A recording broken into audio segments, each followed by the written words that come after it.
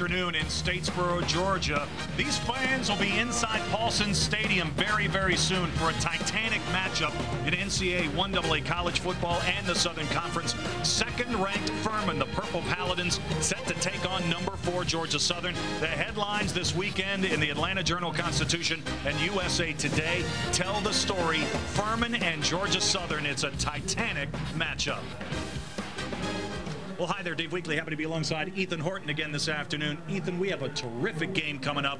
2 juggernauts in 1AA football. Should be great. No, I think so, Dave. I think when you look at these two teams, back in 1985, Georgia Southern knocked off Furman. 1988, Furman returned the favor. Now you're looking at the national media. Adrian Peterson, he's getting his number retired.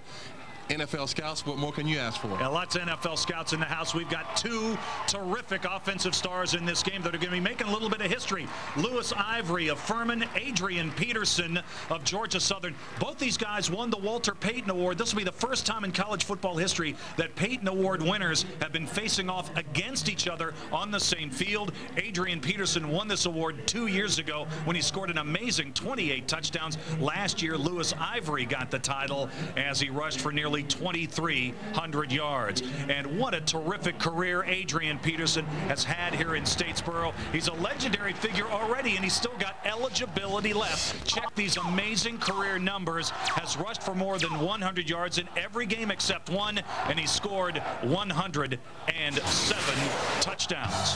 But also Lewis Ivory, he's no shabby back either, Dave. Here's a kid that rushed for over 301 yards last season. He also won, I think, the award in this game right here because he put up a phenomenal number, although Peterson did not play. Lewis Ivory, he was the best back on the field that afternoon. Unbelievable. Rushed for over 300 yards in this game.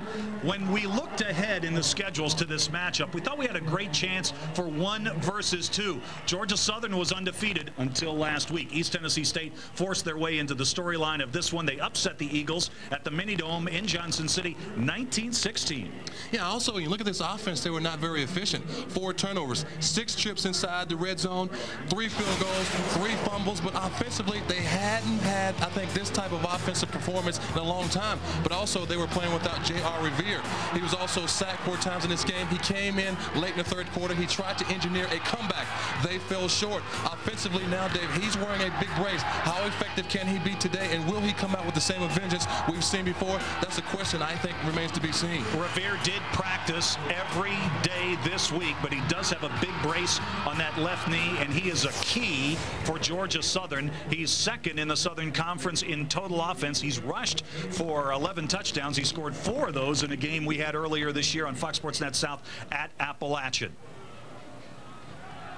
All right, well, the loss to East Tennessee State brought Georgia Southern out of the top spot, but this is still a huge game for both these teams. Furman with a victory can clinch at least a share of the Southern Conference Championship. Georgia Southern with a win, although they won't clinch a share of the title, suddenly they'll be controlling their own destiny, and both these teams pointing towards the conference championship and a high seed in the upcoming 1AA playoffs. Well, Dave, this game is for home field advantage. As we see here, Furman, they're the top dog. Last year, 2nd place. Georgia Southern, they're also in the mix. I think when you look at the winner of this game, they get an at-large berth, but the other team, they're also trying to get there too, but actually you get an automatic berth, and the other team will get the at-large berth, so now they're just trying to fight for home field advantage. And don't forget about Appalachian State. They're 4-2 in the league with losses to only Furman and Georgia Southern. They're 5-3 overall, ranked 11th in the latest poll. They're right in the playoff picture. All right, we talked about the standings, we talked about the offensive stars, but defensively, these teams are lights out as well. Georgia Southern and Furman, 1-2 in every big defensive statistical category, scoring defense,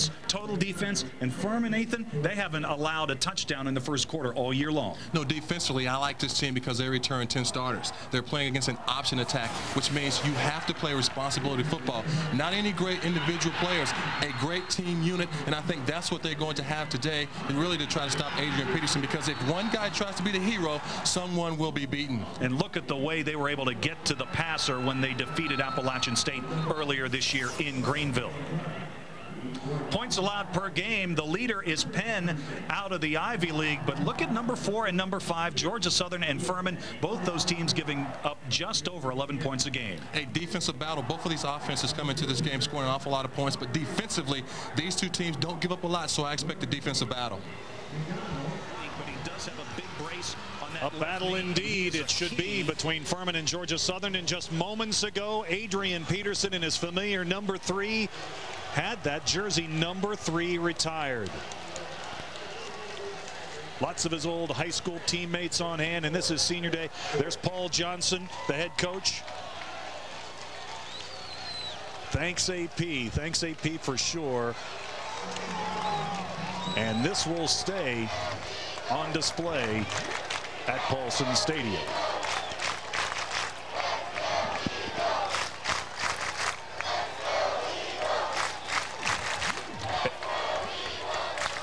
Bobby Johnson is the head football coach at Furman.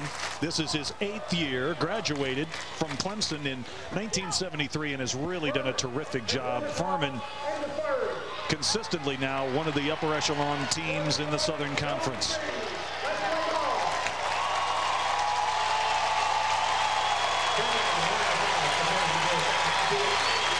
Lots of emotion running through this game. Series history, Georgia Southern has won 7 of the last meetings, and Ethan, last year's meeting did not go Georgia Southern's way. Yeah. Furman won that game 45-10. Lewis Ivory rushed for 301 rushing yards in that game. Get this. He produced more rushing yards in that game than Furman had produced in the previous 3 meetings against the Eagles combined. Well, you know what the Georgia Southern defense is thinking right now, especially Paul Johnson. He's saying to himself, we must stop Lewis Ivory and make someone else beat us. Paul Johnson, offensively, he's had an outstanding offense, great player in his 5th year. They are looking to try to win their 5th conference championship. Nobody has ever done that. 5 championships in the Southern Conference in a row hanging in the balance for Georgia Southern. He's been the National 1AA Coach of the Year 4 times in a row. Back-to-back national championships. Paul Johnson's just done a fabulous job here at Georgia Southern. Furman will kick off, and Georgia Southern will receive. Kickoff returners for Georgia Southern. There's a look at J.R. Revere. Kickoff coming for Furman. Set to kick it off, Danny Marshall. And we are underway. Ford on the return. Takes it across the 20 and up to the 23-yard line. So Georgia Southern will start 1st and 10 from their own 23. Here's a look at J.R. Revere coming out as the starting quarterback for the Eagles of Georgia Southern.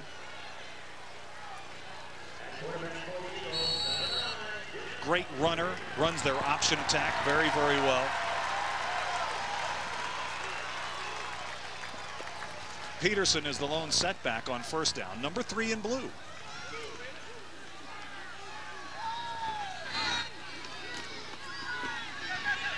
And it's Revere on the keeper. He's got the corner, he's got the 1st down, he's got much more.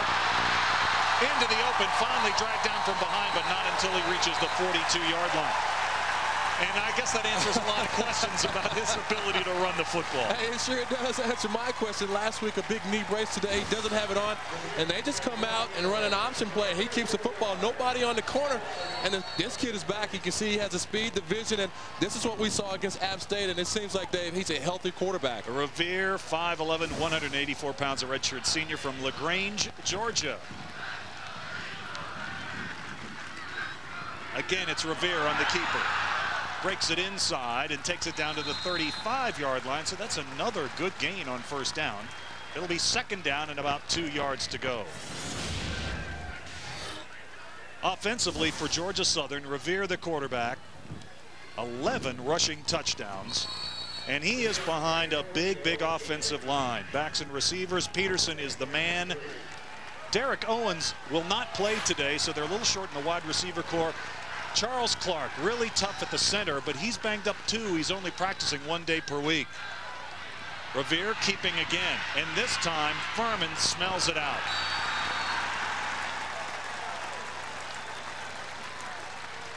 Best defensive play so far in this game for Furman, and let's check that defense. Up front, Spencer and Sperling are back after missing last week, after missing games 2 weeks ago with injuries. The linebacking core, they make the majority of the tackles. Will Boughton in the middle is the reigning Defensive Player of the Year in the Southern Conference. In the secondary, this is a good group. Jackson and Rodney Johnson on the corners.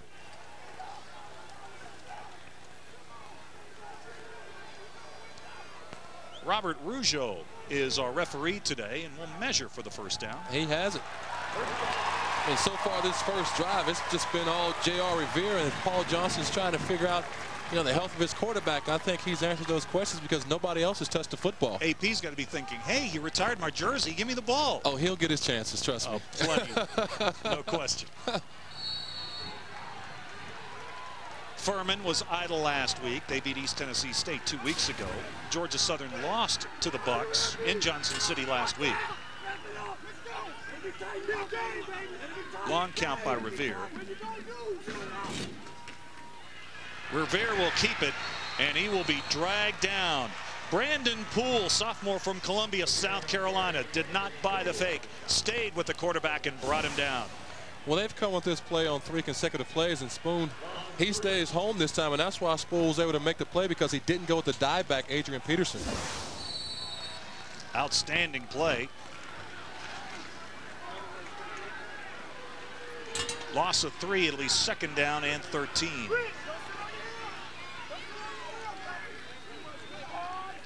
Overflow crowd still working their way into Paulson Stadium. Revere with his first pass.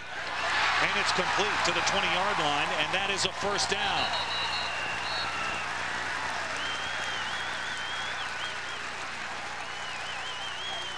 Eagles were able to get the football to Undra Robinson. Well, nice play by Revere, because he's only attempted 50 passes, and this is just a strike between 3 defenders. Nice play by the offense. It's another Georgia Southern first down. Eagles on the march on their initial possession.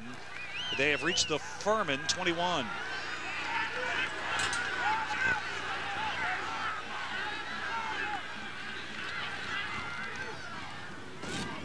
Finally, Peterson on the carry. And he will take it down near the 17-yard line. Good surge by the offensive line of the Georgia Southern Eagles off the right side for Adrian Peterson. What's happened also, J.R. Revere, he's loosened up the secondary. He's also loosened up everyone on defense, so that allows Adrian Peterson a chance to get up in secondary for some positive yards. Peterson this season, look at that, averaging nearly 6 yards a carry, 14 touchdowns.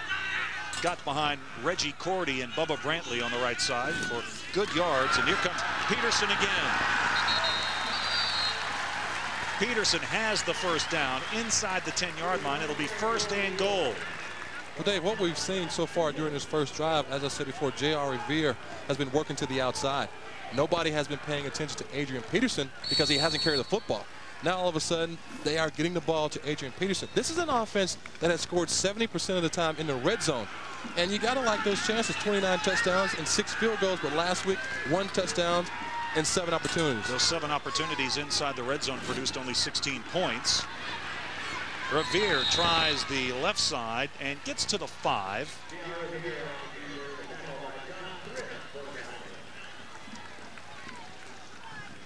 Well, if you look at this Furman defense so far, they've been caught off guard, because I don't think they felt like J.R. Revere was that healthy looking at last week. Now all of a sudden he's gassed him a few times on this drive. Adrian Peterson, he has gotten into the mix. And now when you're Paul Johnson, you have this defense right where you want them, because they're 1-2 punch. They're working. Mike Killian made a fine tackle that time for the Paladins. Revere. The pitch. Nowhere to go. Great play defensively by Josh Cooper. The pitch man, Walden, just could not get around the corner.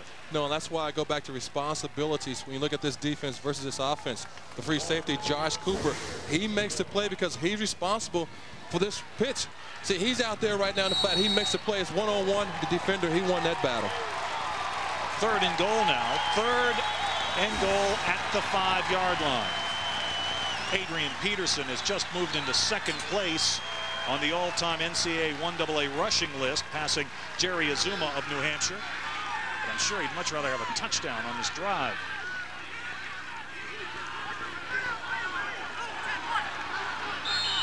Revere will call timeout. So Georgia Southern opts to burn the first of their 3 timeouts here in the first half. 9:49 to go. Georgia Southern trying to take the opening kickoff all the way down the field for a touchdown. Bobby Johnson's Purple Paladins of Furman trying to stop him. No score early in Statesboro. Just ran the option all the way down the field, and it was a nice dive back inside to Adrian Peterson, but also Will Boughton. He was there to make the play, but he just couldn't make the tackle on Revere. So Georgia Southern looks great on their opening drive. Scott Shelton, 3 for 4 in the field goal department last week, connects on the extra point.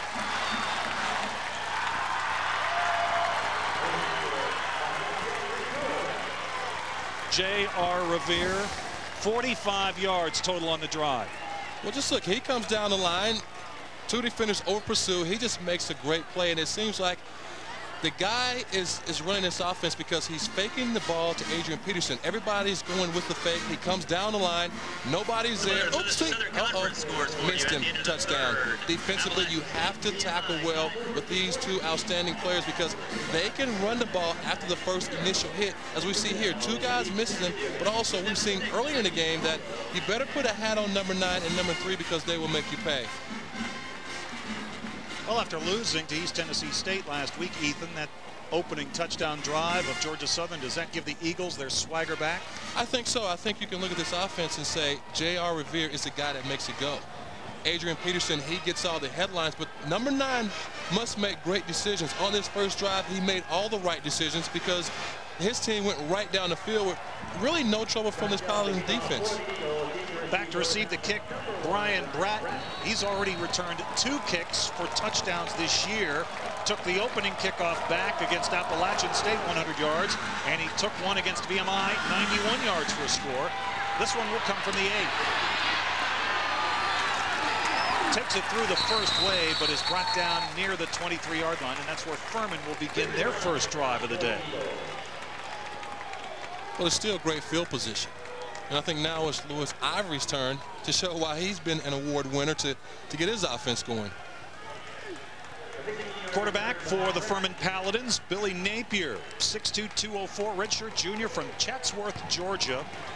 Wrapping up his first year as a starter and really has done a great job after backing up Justin Hill, 2nd in the Southern Conference in passing, 4th in total offense. Fake to Ivory on first down. Napier, the throw is incomplete and nearly intercepted.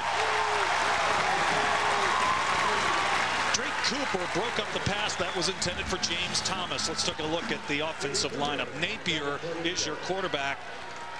Won't throw a lot, but he's been very effective. Only 3 interceptions all year. Backs and receivers. Lewis Ivory is the man. He's hurting a little bit, a sore collarbone. We'll check him out this afternoon. And offensively up front, Chris Stewart and Marty Priori, 2 of the best offensive linemen in 1AA football. 2nd and 10 from the I. Pitch to Ivory. Ivory to the 29-yard line. James Young stepped in and made the tackle. Georgia Southern's defense giving up less than 12 points per game. Robert LeBlanc, very tough at that defensive tackle spot. In the linebacking court, Joe Scott playing today with a broken wrist. He's in a cast. And in the defensive secondary, they are tough on the corners. Whitaker and Cooper, James Young, David Young, not related at the safety spots. 3rd down and 5. Furman averaging about 23% conversions on 3rd down. Short drop, Napier, the throw, caught. He's got the first down. Flags are down as he reaches the 42-yard line. Aaron Whitaker, the stop for Georgia Southern. But Georgia Southern came with the blitz on that play. It was a great play by the offense. Billy Napier, as you say, Dave, he hasn't thrown the ball an awful lot, but in order to get Lewis Ivory on track, he must complete some passes. Big play on 3rd down. It was 3rd and 5, and offensively, we'll see what the flag is here, but it was just a great play and a great call. We have no fouls. 89, the white tight end was covered up, did not go downfield. There's no foul.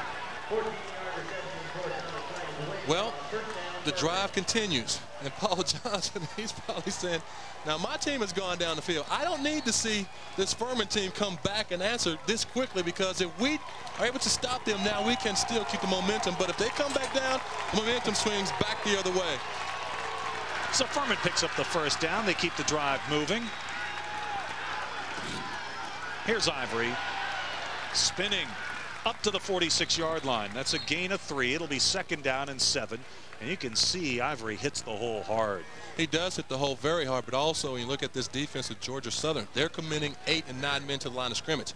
I think they're saying, Lewis, Ivory, you may get your yards, but they're going to be tough, hard-earned yards, because we are going to hit you. And that's what they're doing so far. Ivory trails only Adrian Peterson as the top rusher and total offense leader in the Southern Conference. He's a converted high school fullback, and he's rushed for more than 100 yards in 26 of his last 31 starts. Going to the fullback this time. Eric Emerson, a freshman from Newman, Georgia, near midfield. 3rd down and around 2. Well, Furman, they've come back with a nice drive themselves. They're spraying the ball around, which I think they'll have to get this offense on track. If they can continue to keep the balance and everyone that touches the ball can be productive offensively, you gotta like their chances of putting some points on the board. Emerson scored a touchdown in Furman's game 2 weeks ago with East Tennessee State. Got some movement in the line. Well, Freddie Spicata, he kind of jumped outside number 44, Spicata, but I'm not sure, because also across the line of scrimmage, Marty Priori also moved, so it's just a matter of which guy jumped first.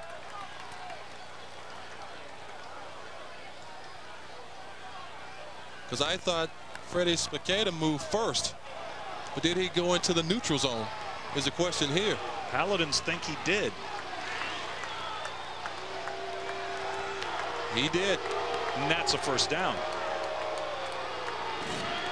Offsides on the defense. 5-yard foul results in a first down. So on the right side, number 44, he does move. And he initiates a little contact, but also he draws a guard offsides. First down for Furman at the Georgia Southern 45. Fake the ball to Ivory. Going for the post, incomplete. Number 7, Bear Reinhardt's trying to get open against Drake Cooper, but also Bear Reinhardt. His nickname, his real name is really William, but his nickname is Bear for the legendary coach Bear Bryant. But also, you look at the keys of this game. I think Furman, they are coming and playing the type of game plan they need to win this game. They need to get up early. Right now, they're behind because Georgia Southern, they don't really throw the ball, and they don't really throw it a lot. Strong special teams. They block 5 punts, but also they return kicks for touchdowns. Georgia Southern, we've seen Revere. He's already off. And Napier, they're coming back trying to throw the football, trying to make him beat them. Napier from the gun for the first time this afternoon on 2nd and 10. Handoff to Ivory, trying to bounce out right. Crosses the 40 and is near the 38-yard line. And once again for Georgia Southern, it's Aaron Whitaker coming up to make the stop. What I also like about this offense, they're showing play action. Because everybody in the stadium knows number 34 is going to touch the ball. I mean, they're not getting anybody here. But what you want to do is use him as a decoy also, as you stated, Davis, about 3rd and 5. And so far, they've been very productive on 3rd down. Let's see if they'll come back and throw it again. Furman coach is very concerned about Ivory. Very sore collarbone. Deep handoff to Ivory, and he will not get to the marker. Michael Ward, the junior from Savannah, came up and made the stop short of the first down. But also number 44, Freddie Spicata, was also in the backfield. I mean, he penetrated the line of scrimmage and really caused a pile. And he gave his linebackers a chance to get up in there. Great play by the defender.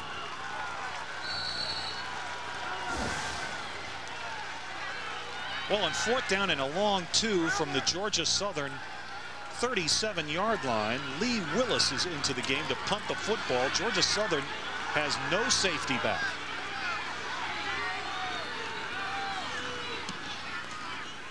Willis trying to hang the ball inside the 20-yard line. And he does a great job as the ball is down at the 6-yard line. Whetstone stopped it, and a great punt by Willis. 5:19 to go, first period. Georgia Southern's got the ball and the lead, 7-0. Georgia Southern has the football, and they have a 7-0 lead. The first time these two teams met was back in 1989 in the Division I National Championship game. Irk Russell saw his team rally from a 22-point third-quarter deficit. Herman Barrow, a 12-yard touchdown catch. And here is the catch. Frank Johnson, a 13-yard grab. Tracy Ham finished the game passing for 419 yards and 4 touchdowns. Georgia Southern won their first national championship 44-42. And the man who would be leading Georgia Southern to back-to-back national titles, Adrian Peterson, takes the football out beyond the 20-yard line for a first down. Just an explosive run.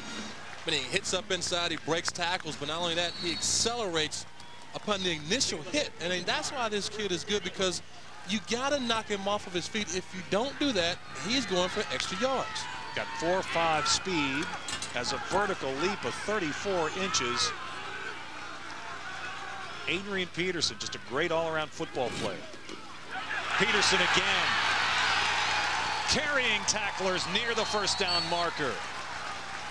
What's happened is that Adrian Peterson can thank J.R. Revere. And I really mean that, because he has opened up everything on the outside. Now, everyone has forgotten about Adrian Peterson. The offensive line surge is outstanding, and he's now running through holes that weren't there before, but those holes are being there now because of the running in the first drive by, who else? J.R. Revere. He's got more NCAA records than some backs have yards. On that carry, got behind James McCoy and Josh Jones. It's 1st and 10. Revere, the keeper, across the 35 and up to the 39. I mean, what we're seeing with this option offense is that they're hitting him on the outside with the first drive. Second drive, they're coming back, hitting him on the inside. Now they're coming back with what worked in the first drive, because now Adrian Peterson is now starting to draw attention. You pay attention to Adrian Peterson, now you come back with J.R. Revere. It's a great 1-2 punch. It certainly is. T.J. Anderson into the lineup. Andra Robinson also check in. And they split out wide. Georgia Southern will go with 3 wide receivers and a wing on second down and along 3. Revere avoids 1 tackler and is able to luckily get back to the line of scrimmage. A gain of anything of maybe a half a yard. Well, Will Bowden stayed home that time. And that's why you have to say, when you look at this offense of Furman, 10 returning defensive players. Option football, responsibility football. So far during this first half, they haven't taken care of their responsibilities, and that's why Georgia Southern that's why they've driven the ball down the field. And now they're starting another drive, and here's a big play in this drive. It's 3rd and 3. Bowden making his 43rd straight start today, a 2-year captain, a 4-year starter at middle linebacker for Furman. 3rd and 3.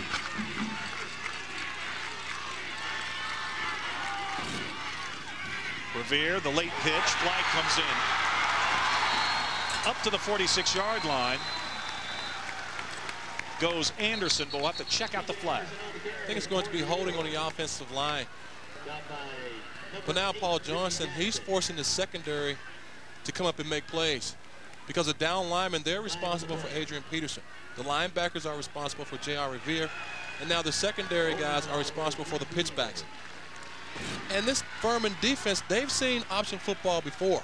East Tennessee State, Elon, but also Bobby Johnson stated, the head coach of Furman said, Georgia Southern, they like to tweak their offense, and that's what makes theirs different. Holding by the offensive line, 10-yard foul from the spot of the flag. Repeat, 3rd down. Ethan, you called it.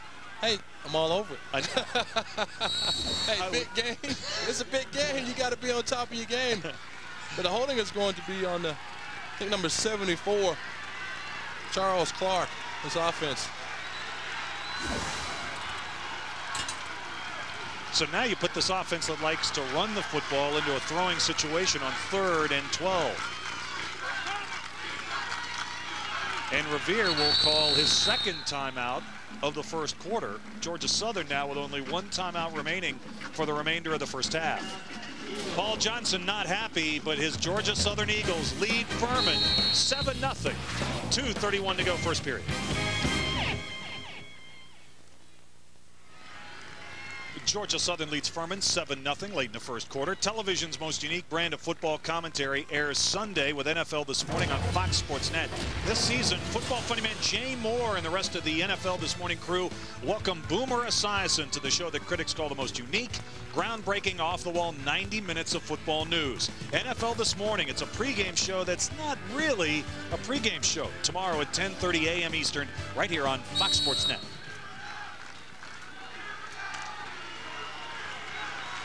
Third down and 12 for J.R. Revere and the Georgia Southern Eagles.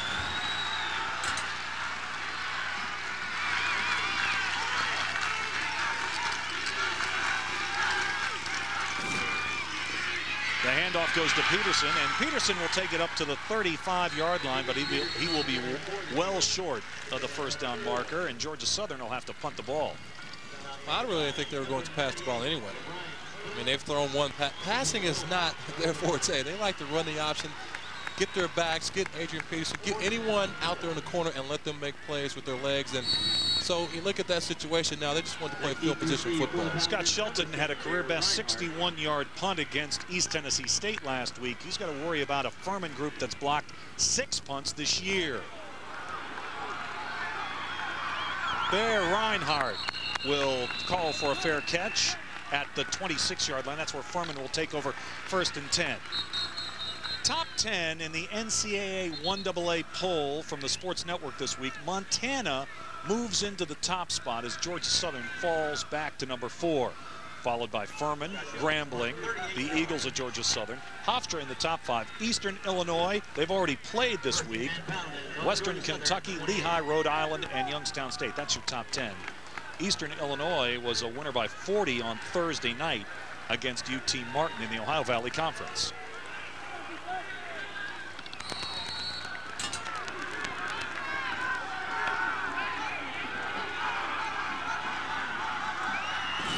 Napier with the fake to Ivory. Pass across the middle is caught. Up to midfield. Trent Sansbury, the senior tight end from Lilburn, Georgia. Well, you know when tight ends make catches, I love that. I mean, this kid's a 2-time consensus All-Southern Conference tight end, but also he's a 3-year starter. But what I like about him is he has averaged over 19 yards per catch. He gets down the field, he makes the play, breaks tackles. That's what you like to see, the rack run after the catch. Of course you like to see tight ends catch the right. ball as a former NFL tight end myself. Here's a pitch back to Ivory. Looked like the play was designed to go sweeping right. He cut it back inside and found some yards, and that's what a good running back does. He did find some yards. He made a nice dipsy-do move to get back up the field. But what I like about this offense, they're throwing the ball on first down. They're trying to keep the Georgia Southern defense off guard. And they're doing that because they're spreading the ball around to everyone. It's just in a different way. We've seen the options being spread around with the football. Offensively, they're trying to do the same thing. Ivory, 26 carries for 146 yards and a touchdown last time out against East Tennessee State, as Furman celebrated homecoming with a 31-6 win. This is Ivory again, and this time the Georgia Southern line is waiting for him. Didn't fool anybody on that misdirection play because Michael Ward, number 47, he was right there. He stayed at home. Ward, a redshirt junior from Savannah. Coach calls him a throwback.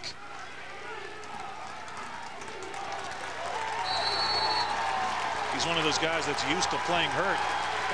Last year he had to deal with a broken hand and a dislocated shoulder. So for the second time in as many opportunities to have the football, Furman is in Georgia Southern territory. 3rd and 5. Napier swings it out to Ivory. Got one good block, but was brought down at the 42-yard line.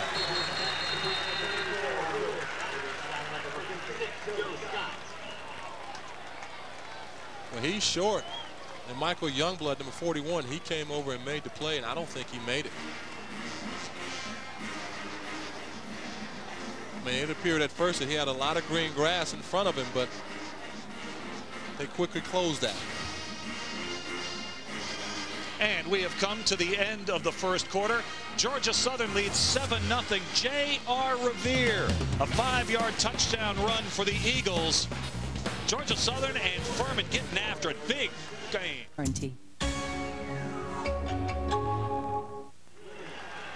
Set to begin the second quarter. Georgia Southern with a 7-0 lead. J.R. Revere, 45 of those 53 rushing yards that led to a touchdown for Georgia Southern came on the opening drive. Lewis Ivory, 21 rushing yards thus far. Fourth down and a yard. Lee Willis on to punt.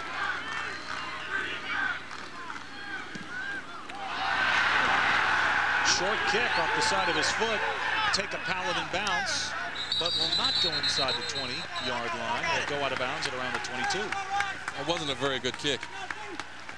I mean, when you look at this offense, you would like to pin them inside the 10 on the 5, definitely inside the 20 to give them 80 yards to go, but I guess the ball just went off the wrong side of his foot, Dave. Willis with only a 20-yard punt, no return that time. He's averaging only 34.1 yards per punt this year.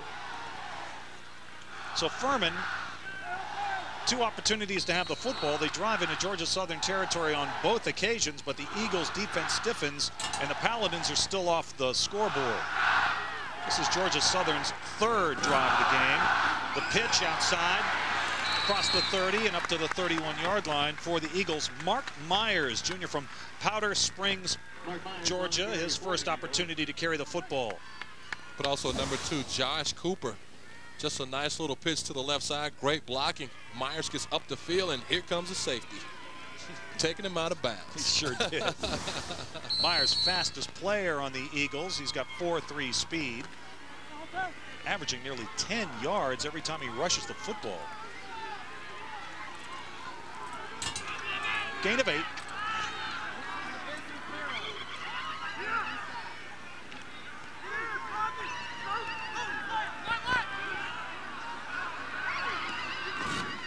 Peterson.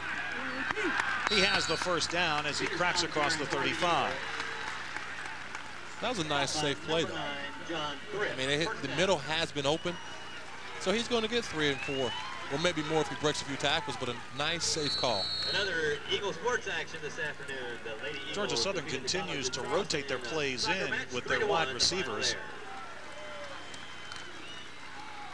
Playing today without Derek Owens. Owens, a sore knee, hurt in the Citadel game, and he aggravated last week at East Tennessee State. He will not play today. And Revere thrown down in the backfield. Ryan Spencer, the nose guard, the senior from Clover, South Carolina, quickly into the backfield and brought down J.R. Revere. Well, he's been on vacation. Yeah, I mean, rested. They've had 2 weeks off. He gets into the backfield, just another option player, and Ryan Spencer, here's a guy who was consistent all-conference player as well. So you know this kid knows how to play, but he should be well rested. Had a week off after injuring that ankle. He returned to practice last Monday. There was no swelling on that injured ankle, and he's in top shape. Just ask Revere. Revere on the rollout. Flag is down, and Revere lets it go. And a penalty flag is down. Intentional grounding may be the call. Yes, also, and I think that the initial penalty is on Georgia Southern as well. But that was definitely grounding because there was no receiver over there in sight.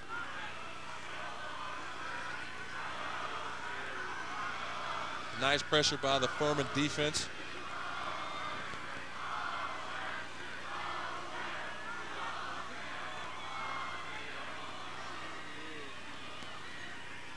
So plenty of penalty flags on the field. Here's the call. We have multiple fouls. We have an illegal formation against the offense, and we have an intentional grounding against the offense.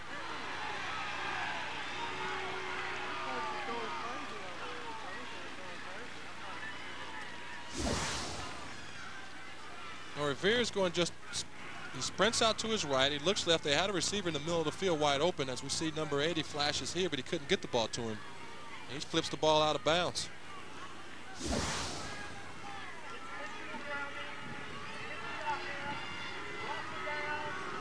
Paul Johnson, the head coach at Georgia Southern, is trying to contend to the referee that Revere was outside the box when he threw the ball away.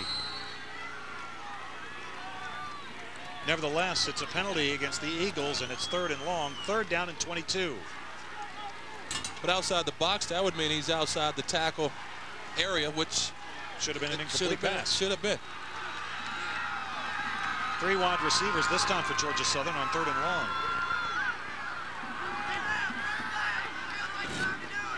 And Revere will keep it. And just nowhere to run.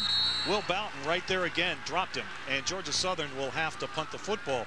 And the Furman defense looking a lot better than they did on that opening drive. Well, Ryan Spencer, number 78, he was also in the backfield and in on that play. And I'm going to say that was his drive because he made 2 huge plays by sacking or really for a loss. Revere and also causing some havoc in the backfield in that particular series. Scott Shelton into punt. Bear Reinhardt is back to receive the punt. Short kick. Good hit him. It's a live ball. That's a live ball. So Chris Brown, he just didn't see the ball, number 35, but he definitely hit a Furman player. A potentially dangerous play, but Furman has the ball at the 38-yard line. Early in the second period, Georgia Southern a 7-0 lead. Early in the second quarter, Furman's got the football, but they trailed Georgia Southern 7-0. 1988, the Division I AA National Championship game. Furman head coach Jimmy Satterfield roaming the sidelines for Georgia Southern. Irk Russell. Georgia Southern takes an early lead in this national title tilt, 3-0. But back storms Furman. Frankie DeBusk, one of the best ever for the Purple Paladins. 19-yard pass to Greg Key. DeBusk, 7 of 11, 124 yards on the game. Dwight Sterling, 5-yard touchdown run, made it 17-0. Georgia Southern's last chance, but Furman All-American linebacker Jeff Blankenship, his second interception of the game. Furman wins the national championship back in 1988, 17-12 over Georgia Southern. Were games played before Georgia Southern joined the Southern Conference. Lots of great history between these 2 terrific teams. Furman with a football, 1st and 10 at their own 36-yard line, trailing 7-0. Ivory powers his way across the 40, and he should get forward progress up near the 43. This kid runs low to the ground. I mean, he's 5'9", 200 pounds, and he gets behind his pads. And the same things are going to happen for him sooner or later. He's going to pop through this hole, and he's going to make everybody miss him and break some tackles and continue to run. But I like the determination because he's running very hard right now. Ivory passed Carl Tremble as Furman's all-time leading rusher 2 games ago against the Citadel. Napier with the pitch to Ivory. And he is brought down after he reaches the 45-yard line. Robert LeBlanc, senior from Hinesville, Georgia, made the stop. Well, that was just great pursuit by LeBlanc. I mean, down the line, a little option play for Furman. And I don't think the quarterback wanted to keep the ball because he pitched it very quickly. A nice play by the defense. LeBlanc has been bothered all year long by a foot problem. And then last week, he was burdened by a toe injury. But he's in there. Everybody's strapping it up for this one. 3rd down and 2.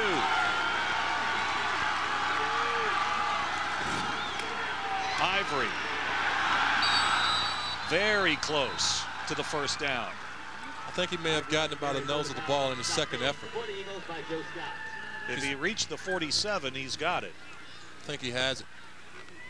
I mean, he's running behind a veteran group up front. I mean, 3 linemen, they were all conference players. And that was the first time since 1990-2000.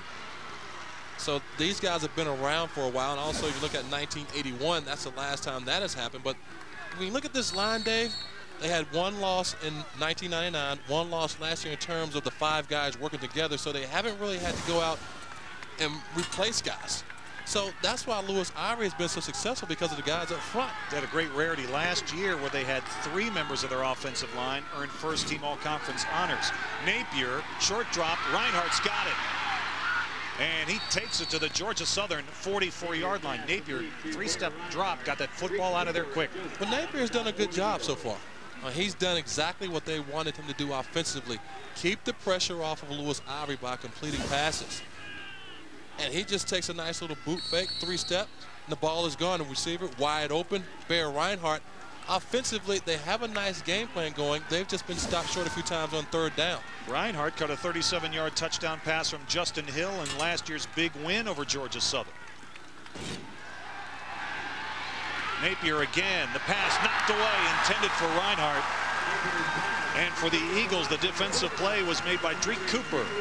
Well, that pass was on the quarterback. The ball was thrown behind Reinhardt. He was wide open. He had Drake Cooper beaten to the corner. But because of the bad pass, the ball was thrown behind the receiver, that gave Cooper a chance to make a break on the ball. So he sets up. Watch where the pass is. Boom, it's behind it. If that ball is placed out front, he has a nice completion for a good game. If not a touchdown, because Drake Cooper was behind him. Well, Reinhardt's finding some open spots. Napier today, his numbers.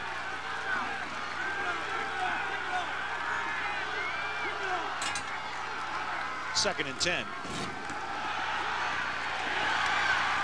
Ivory will take it down near the 36. So Furman has been able to move the ball now into Georgia Southern territory for their third consecutive possession, but still no points. What's hurt them is pretty much the bad plays at the wrong time. The pass play, we just saw to Reinhardt, wide open, pass not completed. Now they've had to come back and make some plays happen, make some things happen, but defensively, you have to say that Georgia Southern, they've done their job. 35 yards on the ground, that's not a Lewis Ivory type of day. Rushing yards tough to come by for Furman thus far, only 35 on the game as opposed to 111 for Georgia Southern. 3rd and 7 from the gun. Napier hangs in, delivers the ball to Reinhardt. That will be ruled a catch. He'll take it down to the 34. Still 4 yards shy of a first down. We saw a punt the last time Furman was down here, and the punt didn't go very far, so I look for them to go for it. Because defensively, they really haven't played that bad. I realize they've given up a big drive the first drive, but defensively, go back to the last stand. Now they're starting to figure out this offense of Georgia Southern. Ethan, you are one with the Furman Brain Trust. You're right on it. That is exactly what they're going to do. Well, they need some momentum. I mean, it's 4th and 4. And I look for them to come out and throw the ball here because everybody will be keen on Lewis Ivory. Their flashy freshman, Isaac West, is split out wide, and now a timeout. Furman will call the timeout to talk over the situation. 9:01 to go in the first half. Furman on the march, but Georgia Southern has the lead, 7-0. Georgia Southern 7, Furman nothing. It's the new show everybody's talking about, the best damn sports show, period. It's the nightly show that features a comedian who's a diehard sports fan and a bunch of ex-jocks who really know the game. Critics are calling it a collision of sports and comedy, and just what we've been waiting for. Introducing the best damn sports show, period. Weeknights at 7:30 p.m. and 11:30 p.m. only on Fox Sports Net. 4th down and 4 for Furman at the Georgia Southern 34-yard line.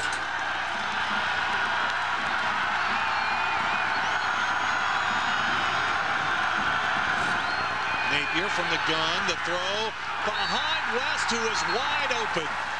If the pass had been on the money, it would have been a Furman touchdown. Instead, Georgia Southern takes over on downs. Well, he beat number 26, Aaron Whitaker. See, these are the type of plays that are killing this offense. We saw earlier Reinhardt, and now he comes back and he misses West. Although he was under a lot of heat, Georgia Southern came with the blitz, right read, just not a good pass. Isaac West, a redshirt freshman from Augusta, Georgia, caught 2 touchdown passes for Furman for their win over Appalachian State in Greenville, but that time the ball was behind him. J.R. Revere leads Georgia Southern's offense back out onto the field. Peterson fighting for yards and just nowhere to go. For Furman, Ryan Spencer led the charge to bring down AP. Well, he's starting to assert himself. I mean, he's a big guy, 6'2", 265, and he's penetrating the backfield, which is causing problems not only for Adrian Peterson, but also for J.R. Revere, because he must read the down lineman. I mean, that's his first read, and if the linemen are in the backfield, or if they're in the process of getting into the backfield, he's got to make his reads very quickly. Ryan Spencer, so far, he's winning the battle of the chess match. Peterson was able to fall forward for a 2-yard gain, and now Spencer fires across the line. But was he drawn off? No, I think J.R. Revere just changed the snap count. I mean, he needs to slow this big guy down. And the best way to do that is Change your snap count. Now you have him back on his heels and you keep him guessing.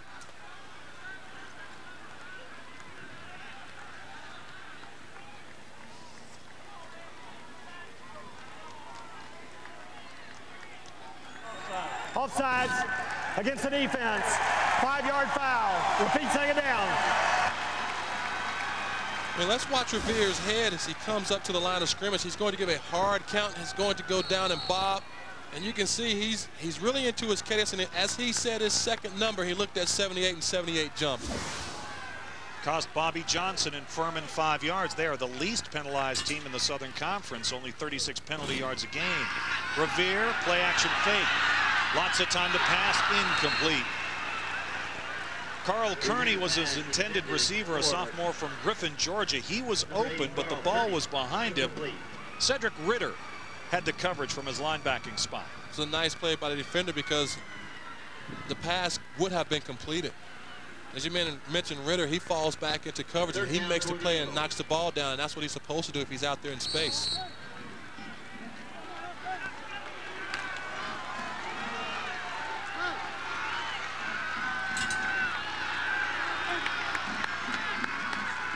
The pitch.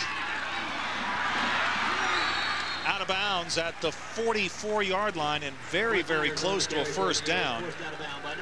I think Mark Myers made the first down, but also Josh Cooper, number 2, comes from the safety spot and makes the tackle. It's the same play, and really the same play by the defender as well that they had run before. So they're making that free safety come out of the middle of the field and make plays. Myers taking advantage of that great speed. We're in Statesboro, Georgia, Paulson Stadium for the game of the year, arguably, in 1AA football and in the Southern Conference. Second-ranked Furman, number 4, Georgia Southern, 7:54 to go in the first half. Dave Weekley happy to be alongside Ethan Horton today. Up to the 49-yard line. On the keeper goes J.R. Revere. And John Thrift, number 9, he's in on the play. I think we're seeing now defensively they have settled down. You don't see Revere getting to the outside as much. You don't see the holes opening up on the inside as much because now they're starting to play their keys and their responsibilities. And now defensively they are being in the right places at the right time. Now they just have to make the tackle. Revere, the keeper. And the white-clad purple Paladins just swarmed to the football and dropped Revere for a loss. So I think on that first drive, they were over-anxious defensively. And now what we've seen so far, the last possession that Georgia Southern had the football, and now early in this possession, they are staying at home and not really tackling the defender. They're watching the football, opposed to just flying around like a chicken with his head cut off, just trying to, really hit anything that's moving. And that's why they're able to see what's going on, because they're waiting opposed to reacting to everything they see at first. That's a great description. Richie Jackson came up and made the stop for Furman. He's one of the Cincinnati connection for the Paladins. Revere, chase from the pocket, eludes one tackler, stays on his feet, and he is knocked out of bounds at midfield. Well, now also I better give credit to Brandon Poole for making that stop. But now Revere doesn't have time to get back, sit back, read the defense, and rush. We see Bowden come in. He comes in, number 20. Revere's under pressure, so now he's running for his life. And defensively, they are now starting to get the pressure, something we talked about earlier in the open. Put pressure on Revere and make him throw the football opposed to sitting back there and just waiting for the defense to come to him. So Shelton will punt the football, and Reinhardt is back at the Furman 15 to receive. Starting to bog down into a defensive struggle, Ethan. Well, they don't give a lot of points on either side of the ball, so that's what I anticipated early on.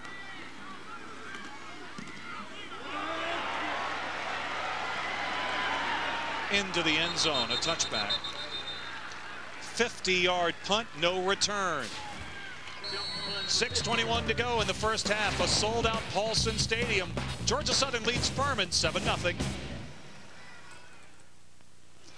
Lewis Ivory, he's the man when you're talking about Furman's offense. Furman trailing Georgia Southern 7-0, getting late in the second period. And last year, when these teams met in Greenville, Lewis Ivory ran wild. A 73-yard touchdown run, a 37-yard touchdown run. Ivory ran for a career-high 301 yards set school and conference single-game rushing records. Furman rolled up 523 yards of total offense in winning 45-10. Lewis Ivory, Furman's all-time leading rusher and the Walter Payton Award winner. The Payton Award goes to the most outstanding player in NCAA 1AA college football. 1st and 10 for the Paladins from their own 20. Napier on play action. He's got his tight end for a 20-yard gain out at the 40-yard line. Once again, Trent Sansbury. Sansbury just runs a deep crossing route. The receiver to the right runs a deep post, clears out everything, and Napier just sits back there and he completes the passes. Now all he needs to do is hit the big passes when they're there, and this offense will not bog down. Sansbury, in his 3rd year as a starter, this computer science major has a 3.29 GPA. And those are his numbers on the football field this year. Deep handoff to Ivory. Couldn't get away. Nice play from by Cooper. Cooper. He tried to give him the leg and take it away, but Cooper stayed at home and he made the stop. Anytime you can get out there in a one-on-one battle in open field, you have to make the stop, because Drake Cooper was the only player over there to make the play. If he misses the tackle, we're probably still watching Ivory go into the end zone. Yeah, that's a touchdown-saving tackle. Big play. Nevertheless, it's a gain of 3 for Lewis Ivory. 2nd and 7 at the 44. Furman with the football, trailing 7-0. Georgia Southern scored on the game's first possession. All kinds of time for Napier. Threw it behind his tight end, but he made a great catch. He's got a 1st down at the 45. Great play by Sansbury. Nice hands, nice soft hands, but also he worked to get open. Coming off the line of scrimmage, he sat right there between the linebackers. The linebackers had him covered up. Watch 56. Here comes 89. He moves to his right. He's going to move to his left. He gets open. The pass is thrown behind him. Great play and great concentration. Tight ends, what can I say? We just make plays. Hey, you certainly do. You got to appreciate a great catch like that. Nice catch. 1st and 10. Furman again in Georgia Southern territory at the 45. Napier.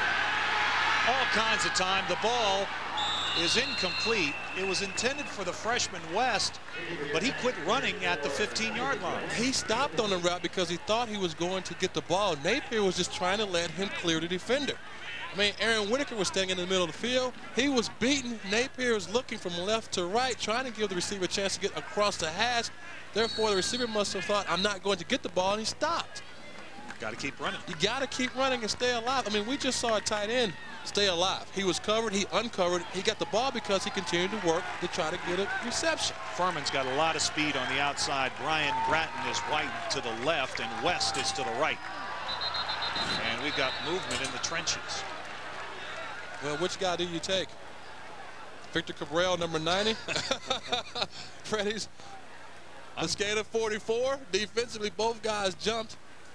And I think they were in the neutral zone, so it's against the defense. I mean, Napier must be doing a good job with the cadence, because he has gotten those guys off sides. On the defense. 5-yard foul. Repeat 2nd down. And what he's doing, he's just slowing down the pass rush. Now those guys up front just can't tee off on the linemen and really get into the backfield, because they must make sure that they're on sides first. Paul Johnson, head coach at Georgia Southern. His Eagles are in a game here at home. Inside of 5 minutes to go, first half. Georgia Southern with a 7-0 lead, but Furman on the move, 2nd and 5.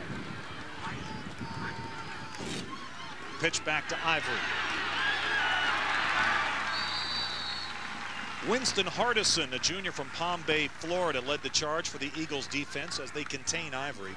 It's scary, though, Ethan, when you have 2 great backs like Peterson and Ivory.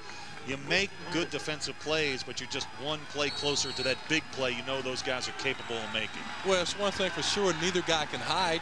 I mean, definitely not Ivory. He's 7 yards deep in the backfield, so everyone can see 34. You just watch him, key on him, and make the play. Big 3rd down for Furman. 3rd and 4 at the 39. Backs are split this time. Georgia Southern fakes the blitz. Napier across the middle, pass is caught. And it's the tight end again, and it's a 1st down. And right now, Trent Sansbury is Napier's favorite target. 3:33 flat, 3rd and 3 to 4, you hit the tight end. You got to see how this kid is working, because he's just going up the field. He's on the right, left side of the screen. He breaks out, and ball's there. That's the type of play that you have in short yardage situations. He is successful because he can catch the football, and he's given himself a chance by getting up the field. Furman's had problems with their third down conversions in Georgia Southern territory. There, they pick up a big first down. Napier, the play action, and it's the tight end again, but this time Sansbury couldn't hold it. Not only that, the ball was thrown behind him once again. Also, David Young, number 18, was beaten on the play, although he did come in and get in on it. Napier has got to learn, and maybe he'll learn by the second half. Put the ball in front of the receiver, let them run to it, and make a play. Because Sansbury was wide open in the flat. I mean, all his throws that have been terrible, they have been thrown, the passes have been thrown behind the receiver. So you can't ask a tight end to come around and make a catch and really try to get up the field. You give a defender a chance to gain ground on you. He almost made that catch. He did. 2nd and 10. The swing pass to West. Makes one move, and it looks like he has a first down at the 22-yard line. I think he has it. A nice run by West. Getting behind the blockers, a nice little slip screen. He read his blocking, and he got up the field. From the passes I've seen from Napier, he doesn't have a problem with the short passes. It's the deeper passes that he's got to put a little touch on the ball that he's had a little trouble with. And maybe he's just not throwing the football. He's reading something that I can't see up here. But the shorter passes, he's right on the mark. Here's the measurement for the first down, and Furman does have it by the length of the ball. I mean, on his short passes, he just drops back and delivers the football nice and quick in front of the receiver, and he's up the field for a nice gain in the first down. That's what's keeping this drive alive, are those type of plays. Bobby Johnson watching Furman trying to drive for the tying touchdowns, first downs. Now Furman with an edge, 9-8.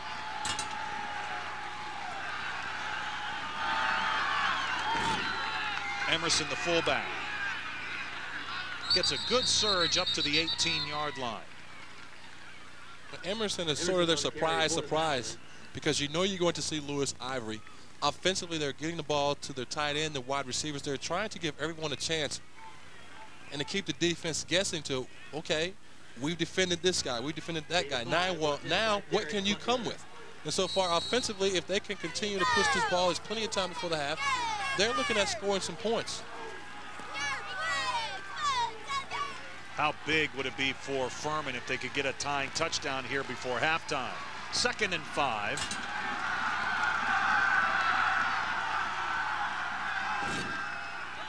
Napier, the throw, caught by Ivory, can't get away. Solid tackle made by the free safety, James Young. But also, it was a good job by Napier of just getting the ball up, because he was under heavy pressure. He could have taken a sack, but he got the ball out there to Lewis Ivory to try to make a play. And you can see up the middle, it's just a nice little dive play, sneaks out. He's under the gun. Nice job of getting it out.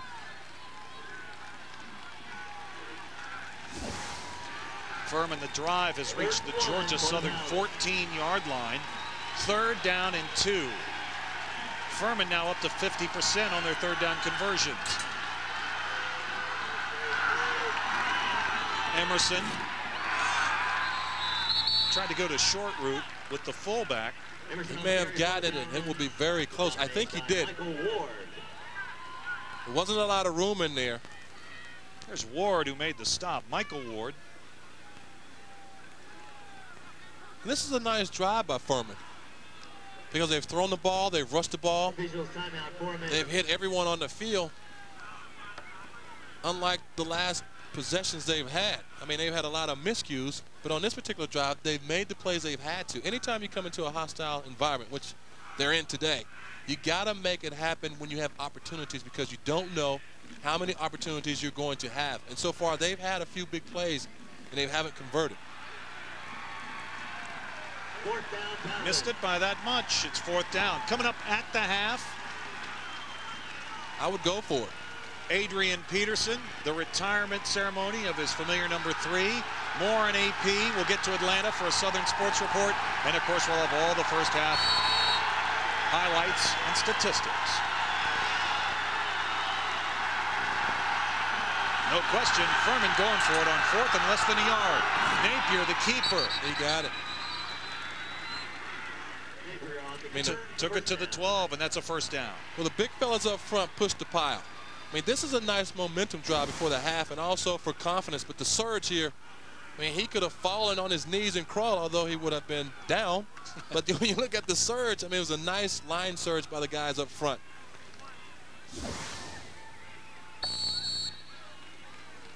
I mean, if they put this ball in the end zone here, it breeds a lot of confidence for this offense and really for this defense because they played well thus far. Under a minute to play now in the first half. Fake to Ivory.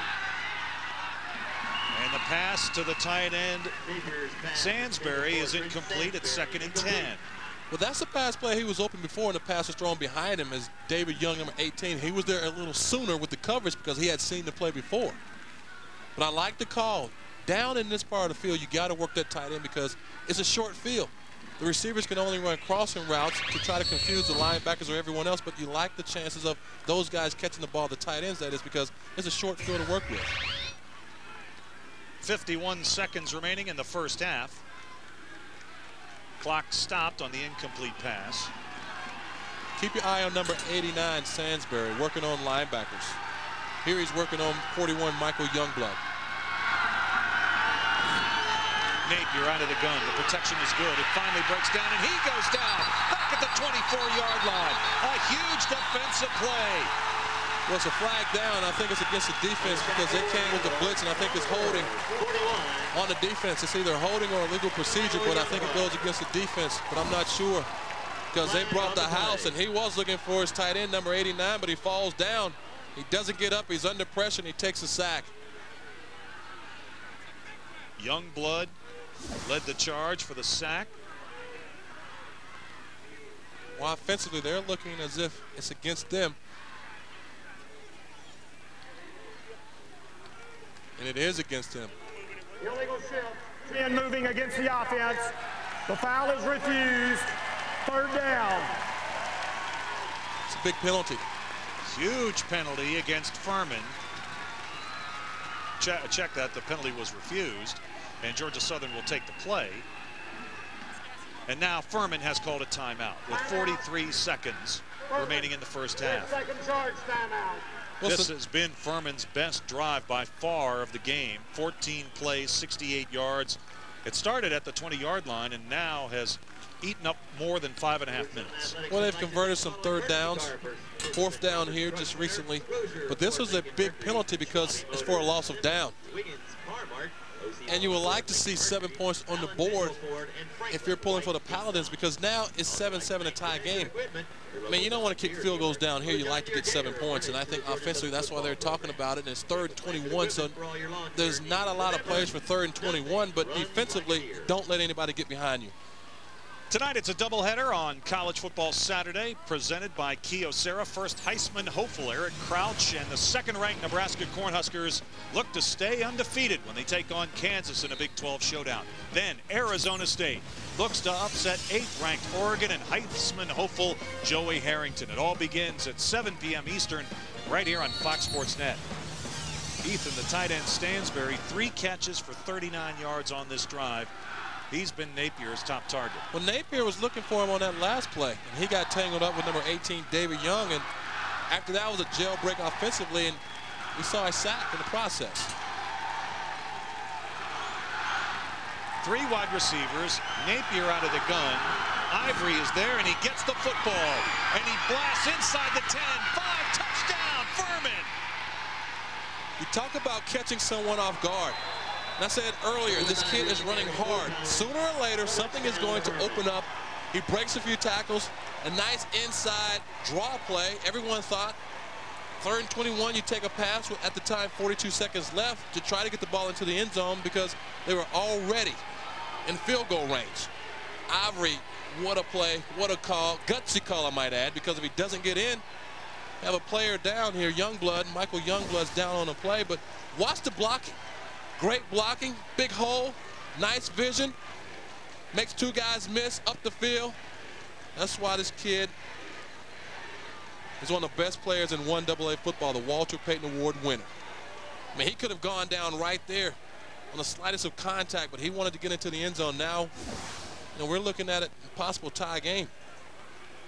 You can only hold down good backs for so long, Dave. Big-time players make big-time plays, and Ivory with a 23-yard touchdown run, 37 seconds to go, and that gives Furman a huge lift as they get ready to head back to the locker room at intermission. It does. Youngblood remains down on the field for Georgia Southern. Well, he came across the middle of the field to try to make the play. I mean, he didn't appear to hit anyone because he was trying to tackle Ivory, and he bounced off unless he hit his own player because two guys tried to make the stop, and neither one could do that. I mean, I think he's getting ready to get up. Maybe he's just a little tired. Walking off under his own power. I mean, that was a long drive. So I think with Youngblood here, he's just trying to catch a breather before the half. Youngblood heads off the field, and now the extra point attempt that will tie the game for Furman. Danny Marshall, sophomore from Atlanta's Marist High School. Shoots it on through, and the game is tied. Bobby Johnson's Furman Paladins tie the game with a 23-yard touchdown run by star Lewis Ivory with 37 seconds to go here before halftime. Well, I'm sure he's happy to get points before the half because it probably breeds confidence for his defense. The first half, really the first drive, right down the field by the Georgia Southern offense. The last few possessions they've had defensively, Furman, I think they've kind of figured out what's going on because Revere hasn't gotten to the outside. They've been forced to do something that's really uncharacteristic of this offense, which is throw the football. He's not a passer. He's a runner. You see 15 plays, 80 yards. I mean, they really kept the ball this entire second half once they got it deep in their own territory. Furman has been playing better and better as the game has gone on. There's Ivory on the bench. Marshall, who just converted the extra point, now 31 of 33 on his extra point attempts. His father, Tommy, was a former Furman player and was an assistant coach at Furman on that 1988 national championship team. Back to receive the kick, Hakeem Ford for Georgia Southern. Well, you don't want to give up a cheap score here, that's for sure. So you could see a possible squib.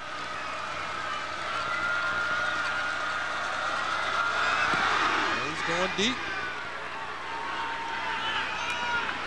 Ford from the 2. And burrows his way up there the 20-yard line. I don't know how he did that. He took the low route. First 4 possessions for Georgia Southern. First drive, they scored the first touchdown scored against Furman in the first period all year long, but their last 3 possessions have all ended with punts. So as you can see that the defense of Furman, they've made adjustments. That man right there might be interested in a few adjustments himself. Paul Johnson, the head coach at Georgia Southern.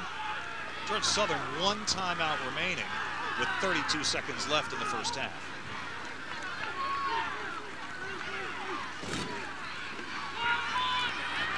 Flags are down.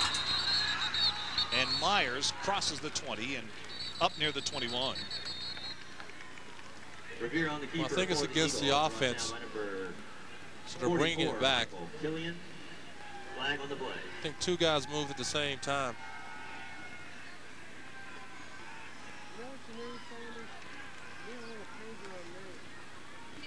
And this will go against the We have an Eagles. illegal shift. 2 men moving on the offense at the snap. 5-yard foul. Repeat first down. So with 26 seconds remaining, if I'm Paul Johnson, I just want to get out. Exactly. Get back to the locker room. Let's go and talk about it. Ethan, this game is tied, but Furman's obviously got the momentum right now. No, they do.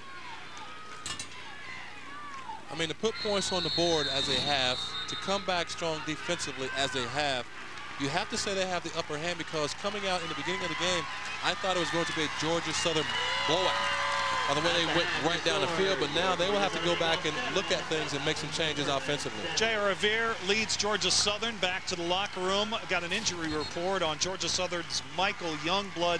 Took a shot to the kidney. He will return in the second half.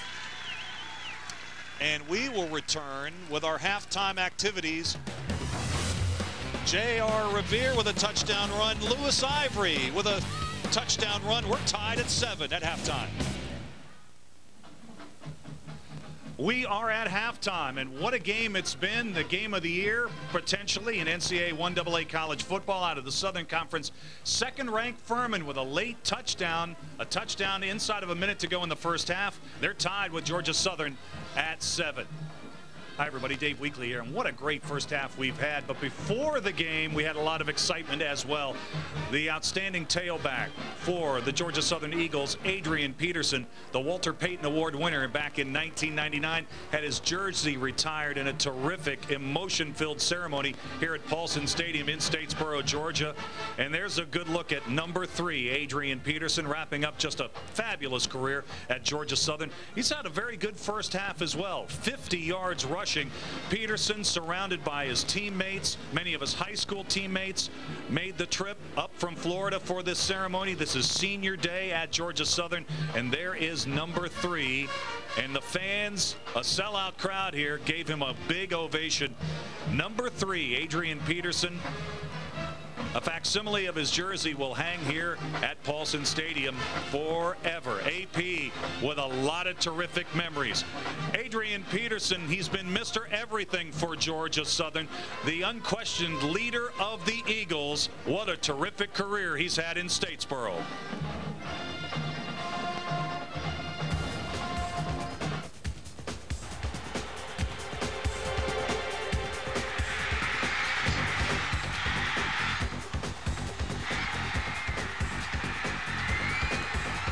Very confident in himself, but he doesn't really have a big ego. I think that, and he likes to take on challenges. I think that if you challenge him, you're playing right into his hands.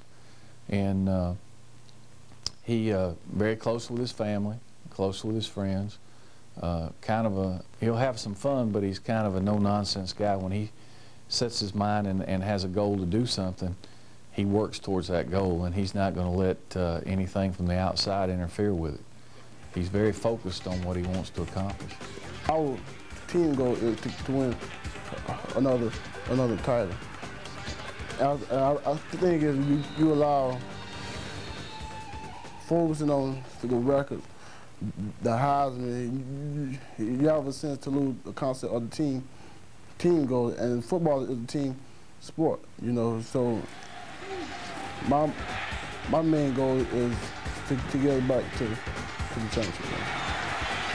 He's got the complete package for a running back, and the one thing that maybe other guys don't have is such a fierce competitive spirit. I mean, he loves to play football, and he loves to compete. And when he gets out there, he's kind of in his setting, and you know, I think that he's having a lot of fun when he's playing.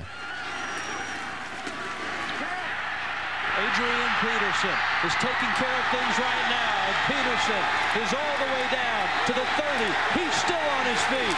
Peterson still on his feet. Peterson down to the 10. Oh, my. The defense know about 85–90% of the time who getting the ball.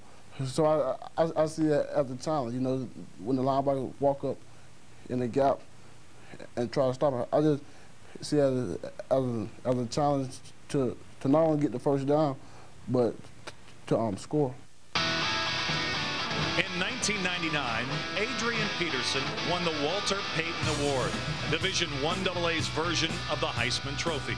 But his lifelong dream is to play in the same stadiums and on the same fields that Sweetness once did. A dream that I had since I was a little kid, when I used to watch games on Sunday night. You know, I want to play in the NFL. You know, we used to play outside, calling each other who Herschel Walker or Walter Payton. You know, that's me. That's me. And I mean, it was a dream ever since I can remember. Adrian Peterson, a terrific success story at Georgia Southern. The Eagles and Furman tied at 7. An update from Atlanta in the Southern Sports Report in a moment. After a terrific first half between Furman and Georgia Southern, a matchup of two of the top 5 teams in NCAA 1AA college football, we are set to begin the third quarter. Furman will get the ball first. Brian Bratton is back to receive it, and Shelton is set to kick it for the Eagles.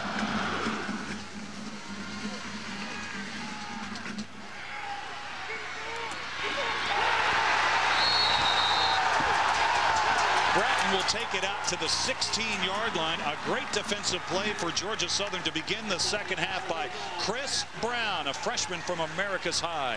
And here is the possessions for Furman. You could see they started slowly, but they did drive into Georgia Southern territory with their first 3 possessions, and then that terrific drive to end the first half. Ethan Horton, 15 plays, 80 yards, a touchdown. Ivory took it to the end zone. But I think number 35, Chris Brown, he has come out and set the tone for the defense. Let's go out there and hit people. 1st and 10. Play action. Napier, the pass. Reinhardt's got it. And he's very close to a first down up to the 26-yard line. Well, that play is there because of the cushion by Drake Cooper, but also this Furman offense continues to throw the ball on first down. When I think the defense of Georgia Southern, I think they're looking for Lewis Ivory, and they've been very successful on first down with throwing the football. The Bear now with 3 catches for 27 yards. It is a first down. From the eye this time, Emerson and Ivory behind Napier. The pitch to Ivory. He'll try the right side. Great cutback. Nearly broke it, but is brought down at the 34. I thank number 56, Joe Scott, the middle linebacker, for being there, because he almost cut that ball back across the grain for a bigger gain, but it was a nice cut from the beginning. He's just going to catch a nice little pitch, start to his right, read his blocking as he gets good blocking at the point of attack. Nice cut and get back up inside. Bam! He almost snuck out of there. Ivory now 14 carries, 68 yards. Here he comes again. He's got the first down. And James Young hops on his back and brings him down, but not before he picks up the first down at the 38. As we can see just with these 2 carries, and he's a different back already. I mean, the line play, they're getting nice surge, but he's getting good vision back there. He's reading the blocks, reading where the space is, as now he's picked up 71 yards. He is going to get his yards. He just needs everyone else to jump on the bandwagon and let's help pull this cart. Can you imagine Ivory in a Georgia Southern uniform? It almost happened. We'll tell you about it in a moment. 1st and 10. Play action to Ivory. Protection's great for Napier. He's got the tight end. Hits Sansbury again. And he is knocked out of bounds at the 43-yard line. Sansbury just runs a deep crossing route. We talked about this kid at halftime. He must neutralize the linebackers. Therefore, they have to be concerned about where he is. I mean, he's just going to come on a crossing route. Bam, he's wide open because the linebackers are looking at 34 in the backfield.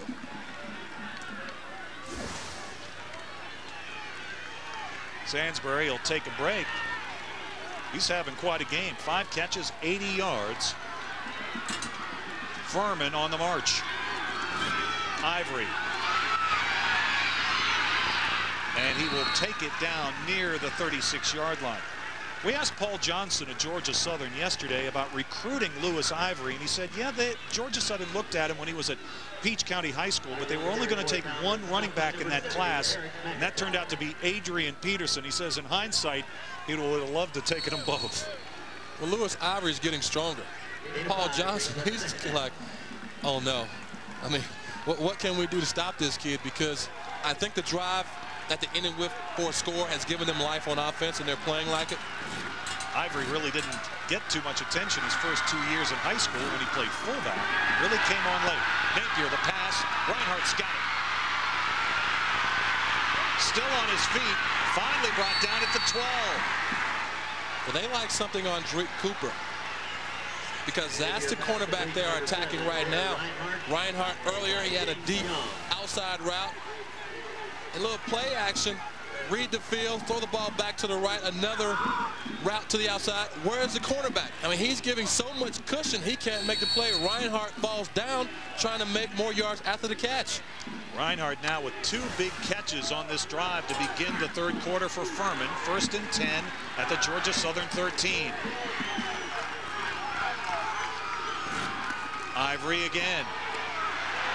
Youngblood back in the game and leading the charge. Drops him at the 15 for a loss of 2. Youngblood left the game late in the second quarter, was injured on the touchdown run by Ivory, took a shot to the kidney, but he's back in the game now. Hey, this is a big game. Tie game at that. Nice crowd. Nobody wants to leave this game. I mean, these are the type of games you live for. Furman brought a huge contingent of fans. They sold all of their tickets. This game's a sellout. Loss of 2, 2nd and 12. Napier from the gun this time. Line of scrimmage is the 15. Emerson will take it back near the original line of scrimmage. Emerson's the type of back that just keeps you honest. You don't really key on 34 too much because 45 saying I can run the football too, but he won't carry it as much as Lewis Ivory. Just a nice little inside trap, good blocking. A better play by the defense.